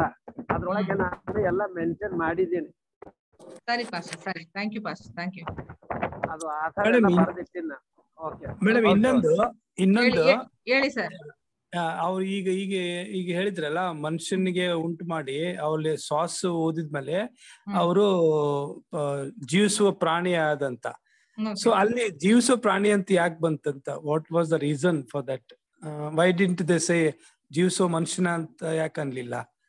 ಅದಕ್ಕೇನು ಅದ್ರ ಅರ್ಥ ಏನಂದ್ರೆ, ಜೀವ ಶ್ವಾಸ ಅಂತ ಊದುದನಂತ ದೇವ್ರು ಹೇಳ್ತಾನಲ್ರಿ. ಶ್ವಾಸ ಅಂದ್ರೆ ಉಸಿರು ಏನ್ರಿ. ಬೈಬಲ್ ಅಲ್ಲಿ ಶ್ವಾಸ ಅಂದ್ರೆ ಉಸಿರು. ಉಸಿರಿಗೆ ಏನಂತಂದ್ರೆ ಅನೇಕ ಕಡೆಗಳೇ ಆತ್ಮ ಅಂತ ಬೈಬಲ್ ಅಲ್ಲಿ ಕೊಟ್ಟಿದ್ದಿದೆ. ಬಸ್ಸಿನಲ್ಲಿ ಇದ್ದೀನಿ ನಾನು, ಬೇಕಾದ್ರೆ ನಾಳೆ ನಾನು ವಚನಗಳು ಕೊಡ್ತೀನಿ ನಾನು ಏನ್ರಿ. ಅದಕ್ಕೆ ಜೀವ ಆತ್ಮ ಅಂತ ಆಗ್ತದೆ ಆಕ್ಚುಲಿ, ಅಥವಾ ಜೀವ ಪ್ರಾಣ ಅಂತ ಆಗ್ತದೆ. ಅಂದ್ರೆ ಜೀವ ಶ್ವಾಸ ಅಂದ್ರೆ ಉಸಿರು ಏನ್ರಿ. ಜೀವ ಅಂದ್ರೆ ಇದು ಆಕ್ಸಿಜನ್. ಹೀಗಿದೆ ಅದ್ರ ಅರ್ಥ. ಅದು ಟ್ರಾನ್ಸ್ಲೇಷನ್ ಸ್ವಲ್ಪ ಹೆಚ್ಚ ಕಡಿಮೆ ಆಗ್ತವೆ. ಈಗ ಬೇರೆ ಬೈಬಲ್ಗಳೆಲ್ಲ ಜೀವಾತ್ಮ ಅಂತ ಬರ್ತಾ ಇದೆ. ಜೀವಾತ್ಮನಾದನು ಎಂಬುದಾಗಿ ಕೆಲವು ಬೈಬಲ್ ಅಲ್ಲಿ ಕೊಡಲ್ಪಟ್ಟಿದೆ. ಅದಕ್ಕೆ ಸೊ ಅದೇ ನನಗೆ ಅದೇ ಈ ಒಂದು ಬೈಬಲ್ ನ ಒಂದು ತರ್ಜಿಮೆ ಮಾಡಿದವ್ರು ಇದಾರಲ್ಲ, ಅವ್ರ ಏನಂತಂದ್ರೆ, ಅವರು ಹುಟ್ಟದಾಗ್ಲಿಂದ ಆ ಒಂದು ಭಾಷೆಯನ್ನ ಕಲಿತು ಅವರು ಅದನ್ನ ತರ್ಜಿಮೆ ಮಾಡಿಲ್ಲ. ಅವರು ಆ ಒಂದು ಬೈಬಲ್ಗಳನ್ನ ತರ್ಜುಮೆ ಮಾಡ್ಬೇಕಾದ್ರೆ ಆ ಒಂದು ಪದಗಳನ್ನ, ಆ ಒಂದು ಭಾಷೆಗಳನ್ನ ಕಲಿತು ಅದನ್ನ ಮಾಡಿರೋದು. ಆಗಿದ್ರಿಂದ ಇಲ್ಲಿ ಅನೇಕ ತಪ್ಪುಗಳನ್ನ ನಾವು ಬೈಬಲ್ ಅಲ್ಲಿ ನಾವು ತರ್ಜುಮೆ ತಪ್ಪಾಗಿರೋದನ್ನ ನಾವು ನೋಡ್ತೀವಿ. ತಪ್ಪಂತಲ್ಲ madam, but it is mentioned as A ಜೀವಿಸುವ ಪ್ರಾಣಿ ಅಂತ ಅಂದ್ರೆ ಅದನ್ನೇ ತಪ್ಪು ಅಂತ. ಜೀವಾತ್ಮನಾದನು ಎಂಬುದಾಗಿ ಕೆಲವು ಬೈಬಲ್ಗಳಲ್ಲಿ ಕೊಡಲ್ಪಟ್ಟಿದೆ. ಇವು ಸ್ವಲ್ಪ ಓದ್ತೇನೆ ನೋಡ್ರಿ. ಅವನ ಮೂಗಿನಲ್ಲಿ ಜೀವಶ್ವಾಸವನ್ನು ಊದಿದನು, ಆಗ ಮನುಷ್ಯನು ಬದುಕುವ ಪ್ರಾಣಿಯಾದನು. ಬದುಕುವ ಪ್ರಾಣಿ ಅದನ್ನ ಅಂದ್ರೆ ಅದಕ್ಕೆ ಕಾರಣ ಇದೆನಾ? ಪ್ರಾಣಿ ಅನ್ಲಿಕ್ಕೆ ಏನೋ ಕಾರಣ ಇದೆ ಏನಂತ, ಅಂದ್ರೆ ಏನೋ ಅಡಗಿಕೊಂಡಿದೆ ಏನಂತ. ಇಲ್ಲ ಪ್ರಾಣಿ ಅಂತಂದ್ರೆ ಯಾವ್ದಕ್ಕ ಜೀವ ಇರ್ತಕ್ಕಂಥ, ಯಾವ್ದಕ್ಕ ಪ್ರಾಣ ಇರ್ತಕ್ಕಂಥ ಪ್ರಾಣಿ ಅಂತಂದ್ರೆ ಈ ರೀತಿ ಮಾಡಿದ್ದಾರೆ. ಪ್ರಾಣ ಇರೋವನಿಗೆ ಪ್ರಾಣಿ ಅಂತಾರ, ಪ್ರಾಣಿ ಅಂತಂದಿದ್ದಾರೆ ಜನರಲ್ ಆಗಿ. ಹಾಗೆ ನಾವು ತಿಳಿಬೇಕು, ಪ್ರಾಣಿ ಅಂತ ಇಲ್ಲಿ ಬಂದಾಗೆ ಈ ಮನುಷ್ಯನಿಗೆ ಒಬ್ಬನಿಗೆ ಬಿಟ್ರೆ ಮನುಷ್ಯರಾಗ್ಲಿಕ್ಕೆ ಸಾಧ್ಯ ಇಲ್ಲ. ಅದು ಟ್ರಾನ್ಸ್ಲೇಷನ್ ಸ್ವಲ್ಪ ನಮ್ಗೆ ಕನ್ಫ್ಯೂಸ್ ಆಗ್ತದೆ ಅಷ್ಟೇ. ಓಕೆ, ಬೇರೆ ಯಾವ್ದು ಪ್ರಶ್ನೆ ಇಲ್ಲ ಅನ್ನೋದಾದ್ರೆ ನಾವು ಮುಂದಿನ ಒಂದು ವಿಜ್ಞಾಪನೆ ಪ್ರಾರ್ಥನೆಗಳಿಗೆ ನಾವು ಹೋಗೋಣ. ಯಾವ್ದು ಪ್ರಶ್ನೆ ಇಲ್ಲ ಅಂತ ಓಕೆ, ನಾವು ಕೆಲವು ವಿಜ್ಞಾಪನೆಗಳಿಗೆ ಥ್ಯಾಂಕ್ ಯು ವೆರಿ ಮಚ್ ಇವತ್ತು ಸವಿಸ್ತಾರವಾಗಿ ನೀವು ಒಂದು ಸೃಷ್ಟಿಯ ಒಂದು ಪಾಠವನ್ನು ನಮ್ಮೆಲ್ಲರಿಗೆ ನೀವು ತಿಳಿಸ್ಕೊಟ್ಟಿದ್ದೀರಾ. ನಿಮ್ಗೆ ಅಂತಾರಾಷ್ಟ್ರೀಯ ಕನ್ನಡ ಸಬ್ಬತ್ ಶಾಲೆ ಪರವಾಗಿ ನಾವು ವಂದನೆಯನ್ನ ಸಲ್ಲಿಸುವವರಾಗಿದ್ದೇವೆ ಮಿಸಸ್ ಮಾಲಾ ಮಾರ್ಟಿನ್. ಓಕೆ, ನಾವು ವಿಜ್ಞಾಪನೆ ಪ್ರಾರ್ಥನೆಗೆ ಹೋಗೋಣ. ವಿಜ್ಞಾಪನೆ ಪ್ರಾರ್ಥನೆಗಳನ್ನು ಮಾಡುವಂತವರ ಹೆಸರನ್ನ ನಾನು ಹೇಳ್ತೀನಿ. ದಯಮಾಡಿ ನೀವು ಇರುವುದಾದ್ರೆ ನೀವು ಒಂದು ಪೆನ್ನು ಒಂದು ಚೀಟಿನ ತಗೊಂಡು ಕೂತ್ಕೊಳ್ಬೇಕು ಅಂತ ನಾನು ಕೇಳ್ಕೊಳ್ತೀನಿ. ಇವತ್ತಿನ ವಿಜ್ಞಾಪನೆ ಪ್ರಾರ್ಥನೆಯನ್ನು ನಮ್ಮ ಮಧ್ಯದಲ್ಲಿರುವಂತಹ ಮಿಸಸ್ ವೆರೋನಿಕಾ ರೋಹಿತ್ ಅವರು ನಡೆಸ್ಕೊಡ್ಬೇಕೆಂಬುದಾಗಿ ನಾನು ಕೇಳ್ಕೊಳ್ತೀನಿ. ಮಿಸಸ್ ವೆರೋನಿಕಾ ರೋಹಿತ್ ಅವರು ಮೈಕ್ ಆನ್ ಮಾಡ್ಕೊಳ್ಳಿ please, ಇರೋದಾದ್ರೆ. Okay madam. S, okay. ಪ್ರಾರ್ಥನಾ ವಿಜ್ಞಾಪನೆ ಮೊದಲನೇದಾಗಿ ಬರ್ಕೊಳ್ಳಿ. 10th ಸ್ಟ್ಯಾಂಡರ್ಡ್ ಸ್ಟೂಡೆಂಟ್ ಎಲ್ರಿಗೋಸ್ಕರವಾಗಿ ಪ್ರಾರ್ಥನೆ ಮಾಡ್ರಿ. ಅನೇಕ ನಮ್ಮ ಝೂಮ್ ಮೆಂಬರ್ಸ್ ಮಕ್ಕಳುಗಳಾಗ್ಲಿ ಮೊಮ್ಮಕ್ಕಳುಗಳಾಗ್ಲಿ ಇಲ್ಲಿ ಎಕ್ಸಾಮ್ ನ ಬರಿತಾ ಇದ್ದಾರೆ. ಇವತ್ತಿಂದ ನಮ್ಮ ಕರ್ನಾಟಕದಲ್ಲಿ ಒಂದು ಸ್ಟೇಟ್ ಸಿಲೆಬಸ್ ಒಂದು ಎಕ್ಸಾಮ್ ಗಳೆಲ್ಲ ಸ್ಟಾರ್ಟ್ ಆಗಿದೆ 10th ಸ್ಟ್ಯಾಂಡರ್ಡ್. ಸೊ ಮಹಾರಾಷ್ಟ್ರದಲ್ಲಿ ಏಪ್ರಿಲ್ 25th ಇಂದ ಸ್ಟಾರ್ಟ್ ಆಗುತ್ತೆ. ಅದಕ್ಕೋಸ್ಕರವಾಗಿ ಸಹ ಪ್ರಾರ್ಥನೆ ಮಾಡ್ರಿ ಎಂಬುದಾಗಿ ಕೇಳ್ಕೊಳ್ತೀನಿ. ಇದು ಎರಡು SSLC ಅವ್ರದೇನಾ ರೀ? SSLC ಅವ್ರದೇನೆ 10th standard exam. ಮತ್ತೆ ಈಗ ಚಿಕ್ಕ ಮಕ್ಳಿಗೂ ಸಹ ಎಕ್ಸಾಮ್ ನಡೀತಾ ಇದೆ. ಟೋಟಲ್ ಟುಗೆದರ್ ಯಾರ್ಯಾರು ಎಕ್ಸಾಮ್ ಬರೀತಾ ಇದಾರೆ ಅವ್ರಿಗೋಸ್ಕರವಾಗಿ ಪ್ರಾರ್ಥನೆ ಮಾಡ್ರಿ. ಸರಿ. ಬೇರೆ ಯಾವ್ದಾದ್ರು ಪ್ರಾರ್ಥನೆ ವಿಜ್ಞಾಪನೆ ಇದೆ ಅಂತೀರಾ? ಸರ್ ಮೇಡಮ್ ಅವರ ನಮಸ್ಕಾರ ಅಂಕಲ್. ನಮಸ್ತೆ. ಅದೇ ನಮ್ಮ ಆರೋಗ್ಯ ಹುಷಾರಾಯ್ತು, ದೇವ್ರ ಅದ್ಭುತ ಮಾಡಿದಾನೆ. ಅದಕ್ಕೆ ಅವ್ರನ್ನ ಇಲ್ಲೇ ಕರ್ಸಿದ್ದೀನಿ, ನಮ್ ಪಾಪನ. ನೋಡು ಮಾತಾಡಪ್ಪ ಅಲ್ಲಿ. ತುಂಬಾ ಧನ್ಯವಾದ. ದೇವ್ರು ಅದೇ ನಾವು ಕಣ್ಣೀರಿಂದ ಪ್ರಾರ್ಥನೆ ಮಾಡಿದ್ರೆ ನಮ್ ಕಣ್ಣನ್ನು ಒರೆಸುವಂತ ದೇವ್ರು ಅದ್ಭುತ ಮಾಡಿದ್ದಾರೆ. ಹುಷಾರಾಯ್ತು, ಚೆನ್ನಾಗಿದ್ದಾನೆ ಈಗ. ದೇವ್ರ ನಾಮಕ್ಕೆ ಸ್ತೋತ್ರವಾಗ್ಲಿ. ಅಂಕಲ್ 3-4 ದಿನದಿಂದ ಆರೋಗ್ಯಗೋಸ್ಕರವಾಗಿ ಪ್ರಾರ್ಥನೆ ಮಾಡ್ರಿ ಎಂಬುದಾಗಿ ಕೇಳ್ಕೊಂಡಿದ್ರು. ನಾವೆಲ್ಲರೂ ಪ್ರಾರ್ಥನೆ ಮಾಡಿದೀವಿ. ದೇವರು ಇವತ್ತು ಆತನನ್ನು ಮುಟ್ಟಿದ್ದಾರೆ, ಸ್ವಸ್ಥ ಮಾಡಿದ್ದಾರೆ. ಆತನ ನಮ್ಮ ಮುಂದೆ ಇದ್ದಾನೆ. ಆತನಿಗೋಸ್ಕರವಾಗಿ ಸ್ತೋತ್ರಗಳನ್ನ ಸಲ್ಲಿಸ್ರಿ. ದೇವ್ರು ಮಾಡಿದಂತ. ಓಕೆ, ಬೇರೆ ಯಾವ್ದಾದ್ರು ಪ್ರಾರ್ಥನೆ ವಿಜ್ಞಾಪನೆ ಇದೆ ಅಂತೀರಾ? ಹಲೋ ಮೇಡಮ್ ಅವರೇ, ಹೇಳಿ ಸರ್. ನಮಸ್ತೆ. ನಮ್ಮ ಮಗನು ನಾಳೆಯಿಂದ ಫಸ್ಟ್ PUC ಎಕ್ಸಾಮ್ ಬರುತ್ತಾನೆ. ಅವನಿಗೋಸ್ಕರ ಪ್ರೇಯರ್ ಮಾಡಿ. ಸಂತೋಷ್ ಕೆ ಅಂತ ಹೆಸರು. ಓಕೆ, ಸಂತೋಷ್ ಕೆ ಅವರ PUC ಎಕ್ಸಾಮ್ಗೋಸ್ಕರವಾಗಿ ಪ್ರಾರ್ಥನೆ ಮಾಡ್ರಿ. ಬೇರೆ ಏನಾದ್ರು ಪ್ರಾರ್ಥನೆ ವಿಜ್ಞಾಪನೆ ಇದೆ ಅಂತೀರಾ? Madam, just pray for me and for my family. Kolkar. Okay, ಹಿರಿಕರಾದಂತ Premnath Kolkar ಅವರ ಕುಟುಂಬಕ್ಕೋಸ್ಕರವಾಗಿ ಪ್ರಾರ್ಥನೆ ಮಾಡ್ರಿ.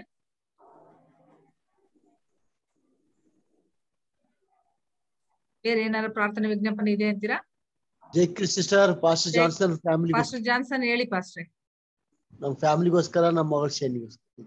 ಓಕೆ, ಪಾಸ್ಟರ್ ಜಾನ್ಸನ್ ಜೇಸುದಾಸ್ ಅವರ ಕುಟುಂಬಕ್ಕೋಸ್ಕರವಾಗಿ, ಅವರ ಮಗಳು ಶೈನಿಗೋಸ್ಕರವಾಗಿ ಪ್ರಾರ್ಥನೆ ಮಾಡ್ರಿ. ನಮ್ಮ ಅನುದಿನದ ಮನ್ನಾ ಕುಟುಂಬಕ್ಕೋಸ್ಕರವಾಗಿ ಮತ್ತು ಅಂತಾರಾಷ್ಟ್ರೀಯ ಸಬ್ಬತ್ ಶಾಲೆ ಒಂದು ಕುಟುಂಬಕ್ಕೋಸ್ಕರವಾಗಿ ಪ್ರಾರ್ಥನೆ ಮಾಡ್ರಿ. ಇನ್ನು ಅನೇಕ ಜನರು ನಮ್ಮ ಒಂದು ಝೂಮ್ ಮೀಟಿಂಗ್ ಅಲ್ಲಿ ಕೂಡಿ ಬಂದು ಪ್ರತಿಯೊಂದನ್ನು ವಾಕ್ಯಗಳನ್ನ ಬಿಡಿಸಿ ಕಲೀಲಿಕ್ಕೆ ಆಗುವಂತೆ ಅವ್ರಿಗೆ ಮನಸ್ಸು ಬರ್ಲಿ.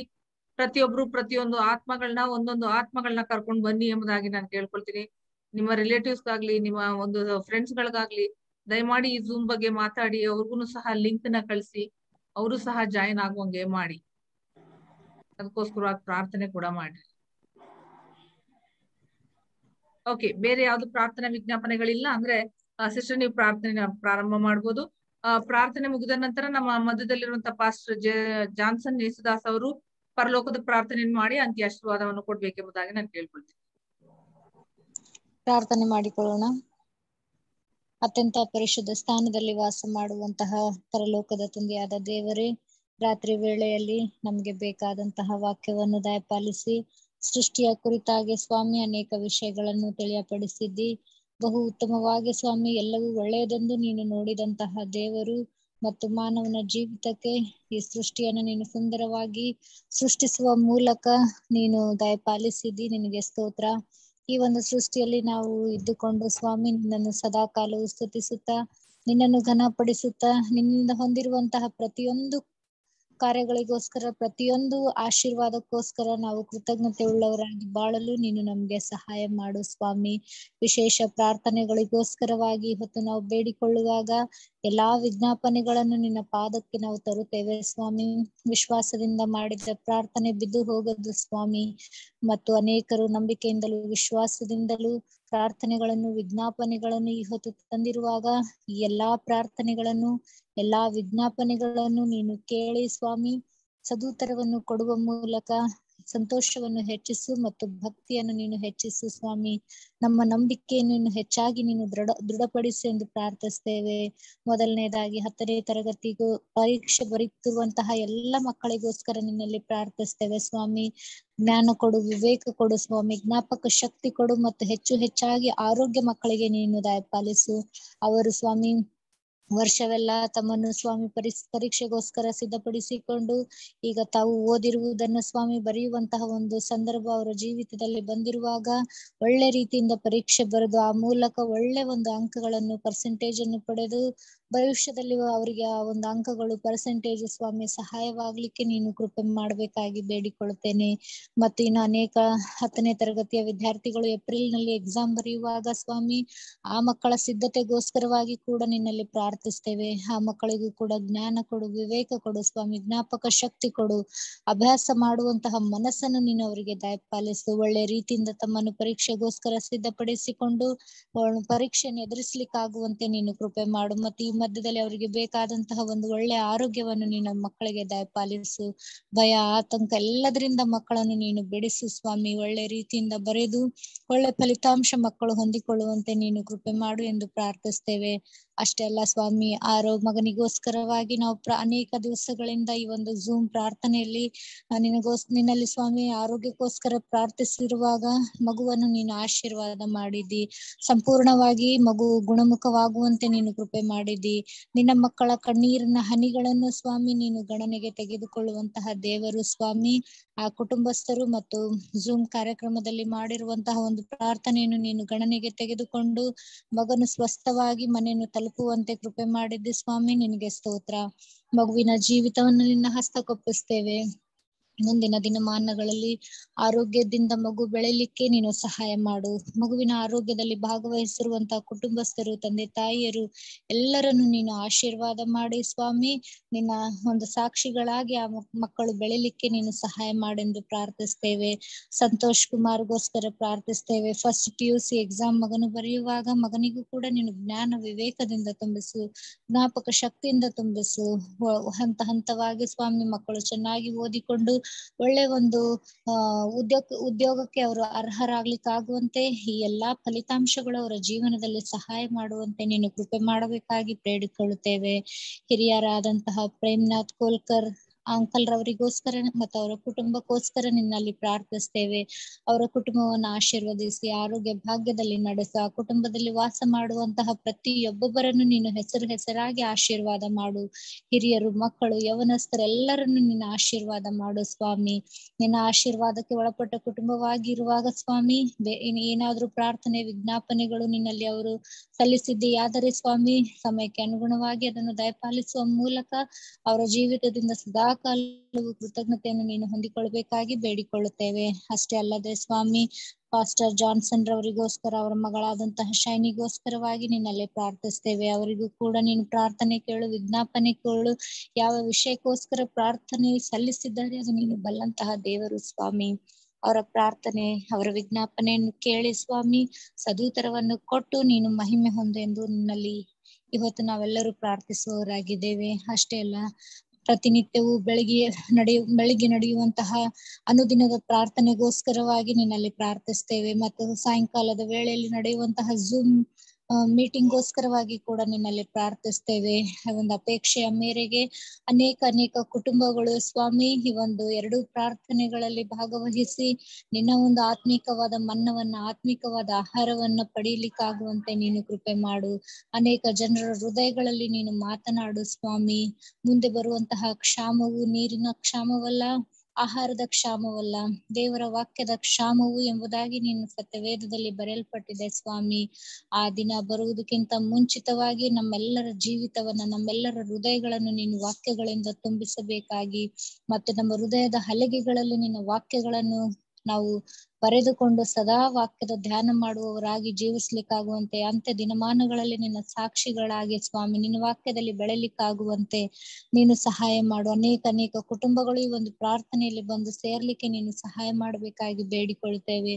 ಪ್ರತಿನಿತ್ಯವೂ ಶ್ರಮ ವಹಿಸಿ ಪ್ರಾರ್ಥನೆಗಳನ್ನು ಆಯೋಜಿಸುತ್ತಿರುವಂತಹ ಪಾಸ್ಟರ್ ಸುರೇಂದ್ರ ಅವರ ಕುಟುಂಬಕ್ಕೋಸ್ಕರವಾಗಿ ನಿನ್ನಲ್ಲಿ ಪ್ರಾರ್ಥಿಸ್ತೇವೆ. ಮತ್ತು ಅನೇಕ ಬೋಧಕರು ಸ್ವಾಮಿ ಈ ಒಂದು ಝೂಮ್ ಕಾರ್ಯಕ್ರಮದಲ್ಲಿ ಭಾಗವಹಿಸುವ ಮೂಲಕ ಅನೇಕ ಒಂದು ವಾಕ್ಯದ ಗುಡಾರ್ಥಗಳನ್ನು ಅವರು ಜನರಿಗೆ ತಿಳಿಯಪಡಿಸುವಾಗ ಎಲ್ಲ ಒಂದು ಸೇವಕರ ಮೇಲೆಯೂ ಅವರ ಕುಟುಂಬದ ಮೇಲೆಯೂ ನಿನ್ನ ಕೃಪೆಯು ನಿನ್ನ ಆಶೀರ್ವಾದವು ಕಟಾಕ್ಷವು ಸದಾಕಾಲ ಇರಲಿ ಎಂಬುದಾಗಿ ಪ್ರಾರ್ಥಿಸ್ತೇವೆ ಸ್ವಾಮಿ. ಲೋಕದ ಪ್ರತಿಯೊಂದು ಮೂಲೆಗೂ ಪ್ರತಿಯೊಬ್ಬ ಜನರಿಗೂ ನಿನ್ನ ಒಂದು ಸಂದೇಶವು ಸುವಾರ್ಥ ಸಂದೇಶವು ರಕ್ಷಣೆಯ ಸಂದೇಶವು ಮುಟ್ಲಿಕ್ಕೆ ನೀನು ಸಹಾಯ ಮಾಡು. ಮತ್ತು ಈ ಮುಖಾಂತರವಾಗಿ ಪರಲೋಕದ ಸಿದ್ಧತೆಗೆ ನಿನ್ನ ಎರಡನೆಯ ಬರುಣಕ್ಕೆ ಸಿದ್ಧತೆಯು ಸ್ವಾಮಿ ನಡೆಯುವಂತೆ ನೀನು ಕೃಪೆ ಮಾಡಬೇಕಾಗಿ ಪ್ರಾರ್ಥಿಸಿ ಬೇಡಿಕೊಳ್ಳುತ್ತೇವೆ. ಏನಾದರೂ ವಿಜ್ಞಾಪನೆಗಳನ್ನು ನಾವು ಬಿಟ್ಟಿದ್ದೆಯಾದರೆ ಸ್ವಾಮಿ ಆ ಎಲ್ಲ ಪ್ರಾರ್ಥನೆಗಳನ್ನು ಕೂಡ ಸರ್ವಶಕ್ತನಾದ ತಂದೆಯೇ ನೀನು ನೆರವೇರಿಸಿಕೊಟ್ಟು ಸದಾಕಾಲವು ಮಹಿಮೆ ಹೊಂದು ಎಂದು ಪ್ರಾರ್ಥಿಸುತ್ತಾ ಎಲ್ಲಾ ವಿಜ್ಞಾಪನೆಗಳನ್ನು ನಿನ್ನ ಪಾದಕ್ಕೆ ತಂದು ಸ್ವಾಮಿ ವಿನಮ್ರತೆಯಿಂದ ಬೇಡಿ ಹೊಂದಿಕೊಂಡವಳಾಗಿದ್ದು ತಂದೆಯೇ, amen.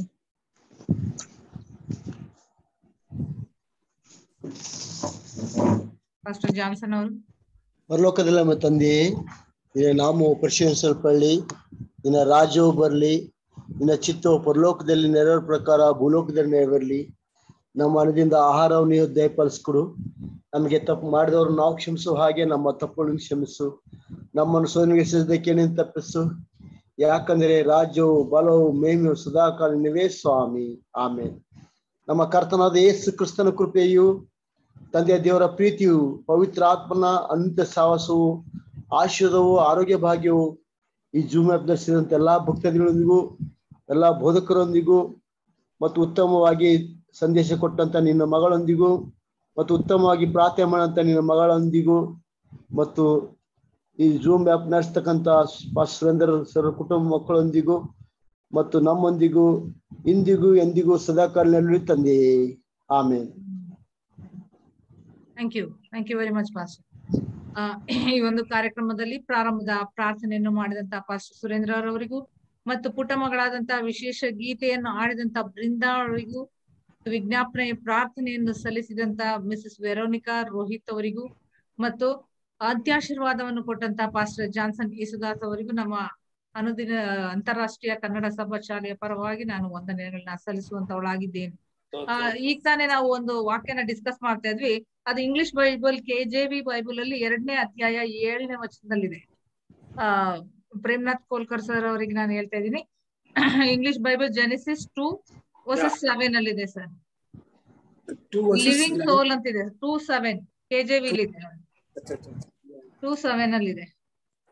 And the Lord God formed man out of the dust of the ground and breathed into his nostril and he breath of life and man become a living soul. ಬದುಕುವ ಆತ್ಮನಾದನು ಎಂಬುದಾಗಿ. Man became a living soul. Yeah. Soul. Yeah. Exactly. Yeah. Soul. ಅದಕ್ಕೆ ಅಲ್ಲಿ ಅದೇ ಅದೇ ನಮ್ಮ ಕನ್ನಡದಲ್ಲಿ ಸ್ವಲ್ಪ ತರ್ಜುಮೆ ಸ್ವಲ್ಪ ಅತ್ತ ಇತ್ತ ಆಗಿದೆ ಸರ್, ಅದಕ್ಕೋಸ್ಕರವಾಗಿ. ಥ್ಯಾಂಕ್ ಯು ಒನ್ ಅಂಡ್ ಪ್ರತಿಯೊಬ್ಬರು ನಿಮ್ಮ ಒಂದು ಕುಟುಂಬ ಪ್ರಾರ್ಥನೆಯಲ್ಲಿ ನಮ್ಮ ಕುಟುಂಬವನ್ನು ನೆನ್ಸ್ಕೊಳ್ರಿ. ನನ್ನ ಮಗನು ಸಹ 10th ಸ್ಟ್ಯಾಂಡರ್ಡ್ ಎಕ್ಸಾಮ್ ನ ಬರಿತಾ ಇದ್ದಾನೆ. ಅವನಿಗೆ ಮತ್ತೆ DHSC ಎಕ್ಸಾಮ್ ಡಿವಿಷನ್ ಎಕ್ಸಾಮ್ ಕೂಡ ಬರಿತಾ ಇದ್ದಾನೆ. ಆ 2 ಎಕ್ಸಾಮ್ಗಳು ಒಟ್ಟಿಗೆ ಬಿದ್ದಿರೋದ್ರಿಂದ ಅವ್ರಿಗೆ ಸ್ವಲ್ಪ ಬರೆಯೋದು ಸ್ವಲ್ಪ ಕಷ್ಟ ಆಗ್ತಾ ಇದೆ. ಯಾಕಂದ್ರೆ DHSC ಎಕ್ಸಾಮ್ 2 ಬರಿಬೇಕು ಮತ್ತೆ ಮಾಮೂಲಿ ಸ್ಕೂಲ್ ಎಕ್ಸಾಮ್ 1 ಬರಿಬೇಕು. 3 ಎಕ್ಸಾಮ್ ಒಂದಿನದಲ್ಲಿ ಬೀಳ್ತಾ ಇದೆ. ಅದಕ್ಕೋಸ್ಕರವಾಗಿ ಅವನಿಗೋಸ್ಕರ ಪ್ರಾರ್ಥನೆ ಮಾಡ್ರಿ ಎಂಬುದಾಗಿ ನಮ್ಮ ಪ್ರತಿಯೊಬ್ಬೊಬ್ಬರನ್ನು ನಾನು ರಿಕ್ವೆಸ್ಟ್ ಮಾಡ್ಕೊಳ್ತಾ ಇದ್ದೀನಿ. Thank you very much. Definitely you encourage him. Thank you sister. ಒಳ್ಳೆ ವಾಕ್ಯ ಬಂತು. ಒಂದು ಇದು ಕೋತಿ ಬಾಲ ಇನ್ನುವರೆಗೆ ಹಾಗೆ ಇದೆ, ಅದಕ್ಕಾಗಿ ಅದು ಸುಳ್ಳಾಗ್ತದೆ. ಆಗಿನ ಕೋತಿ ಬಾಲ ಹೋಗ್ತು, ಈಗಿನ ಕೋತಿಗಳು ಬಾಲ ಹಾಗೆ ಇದೆ.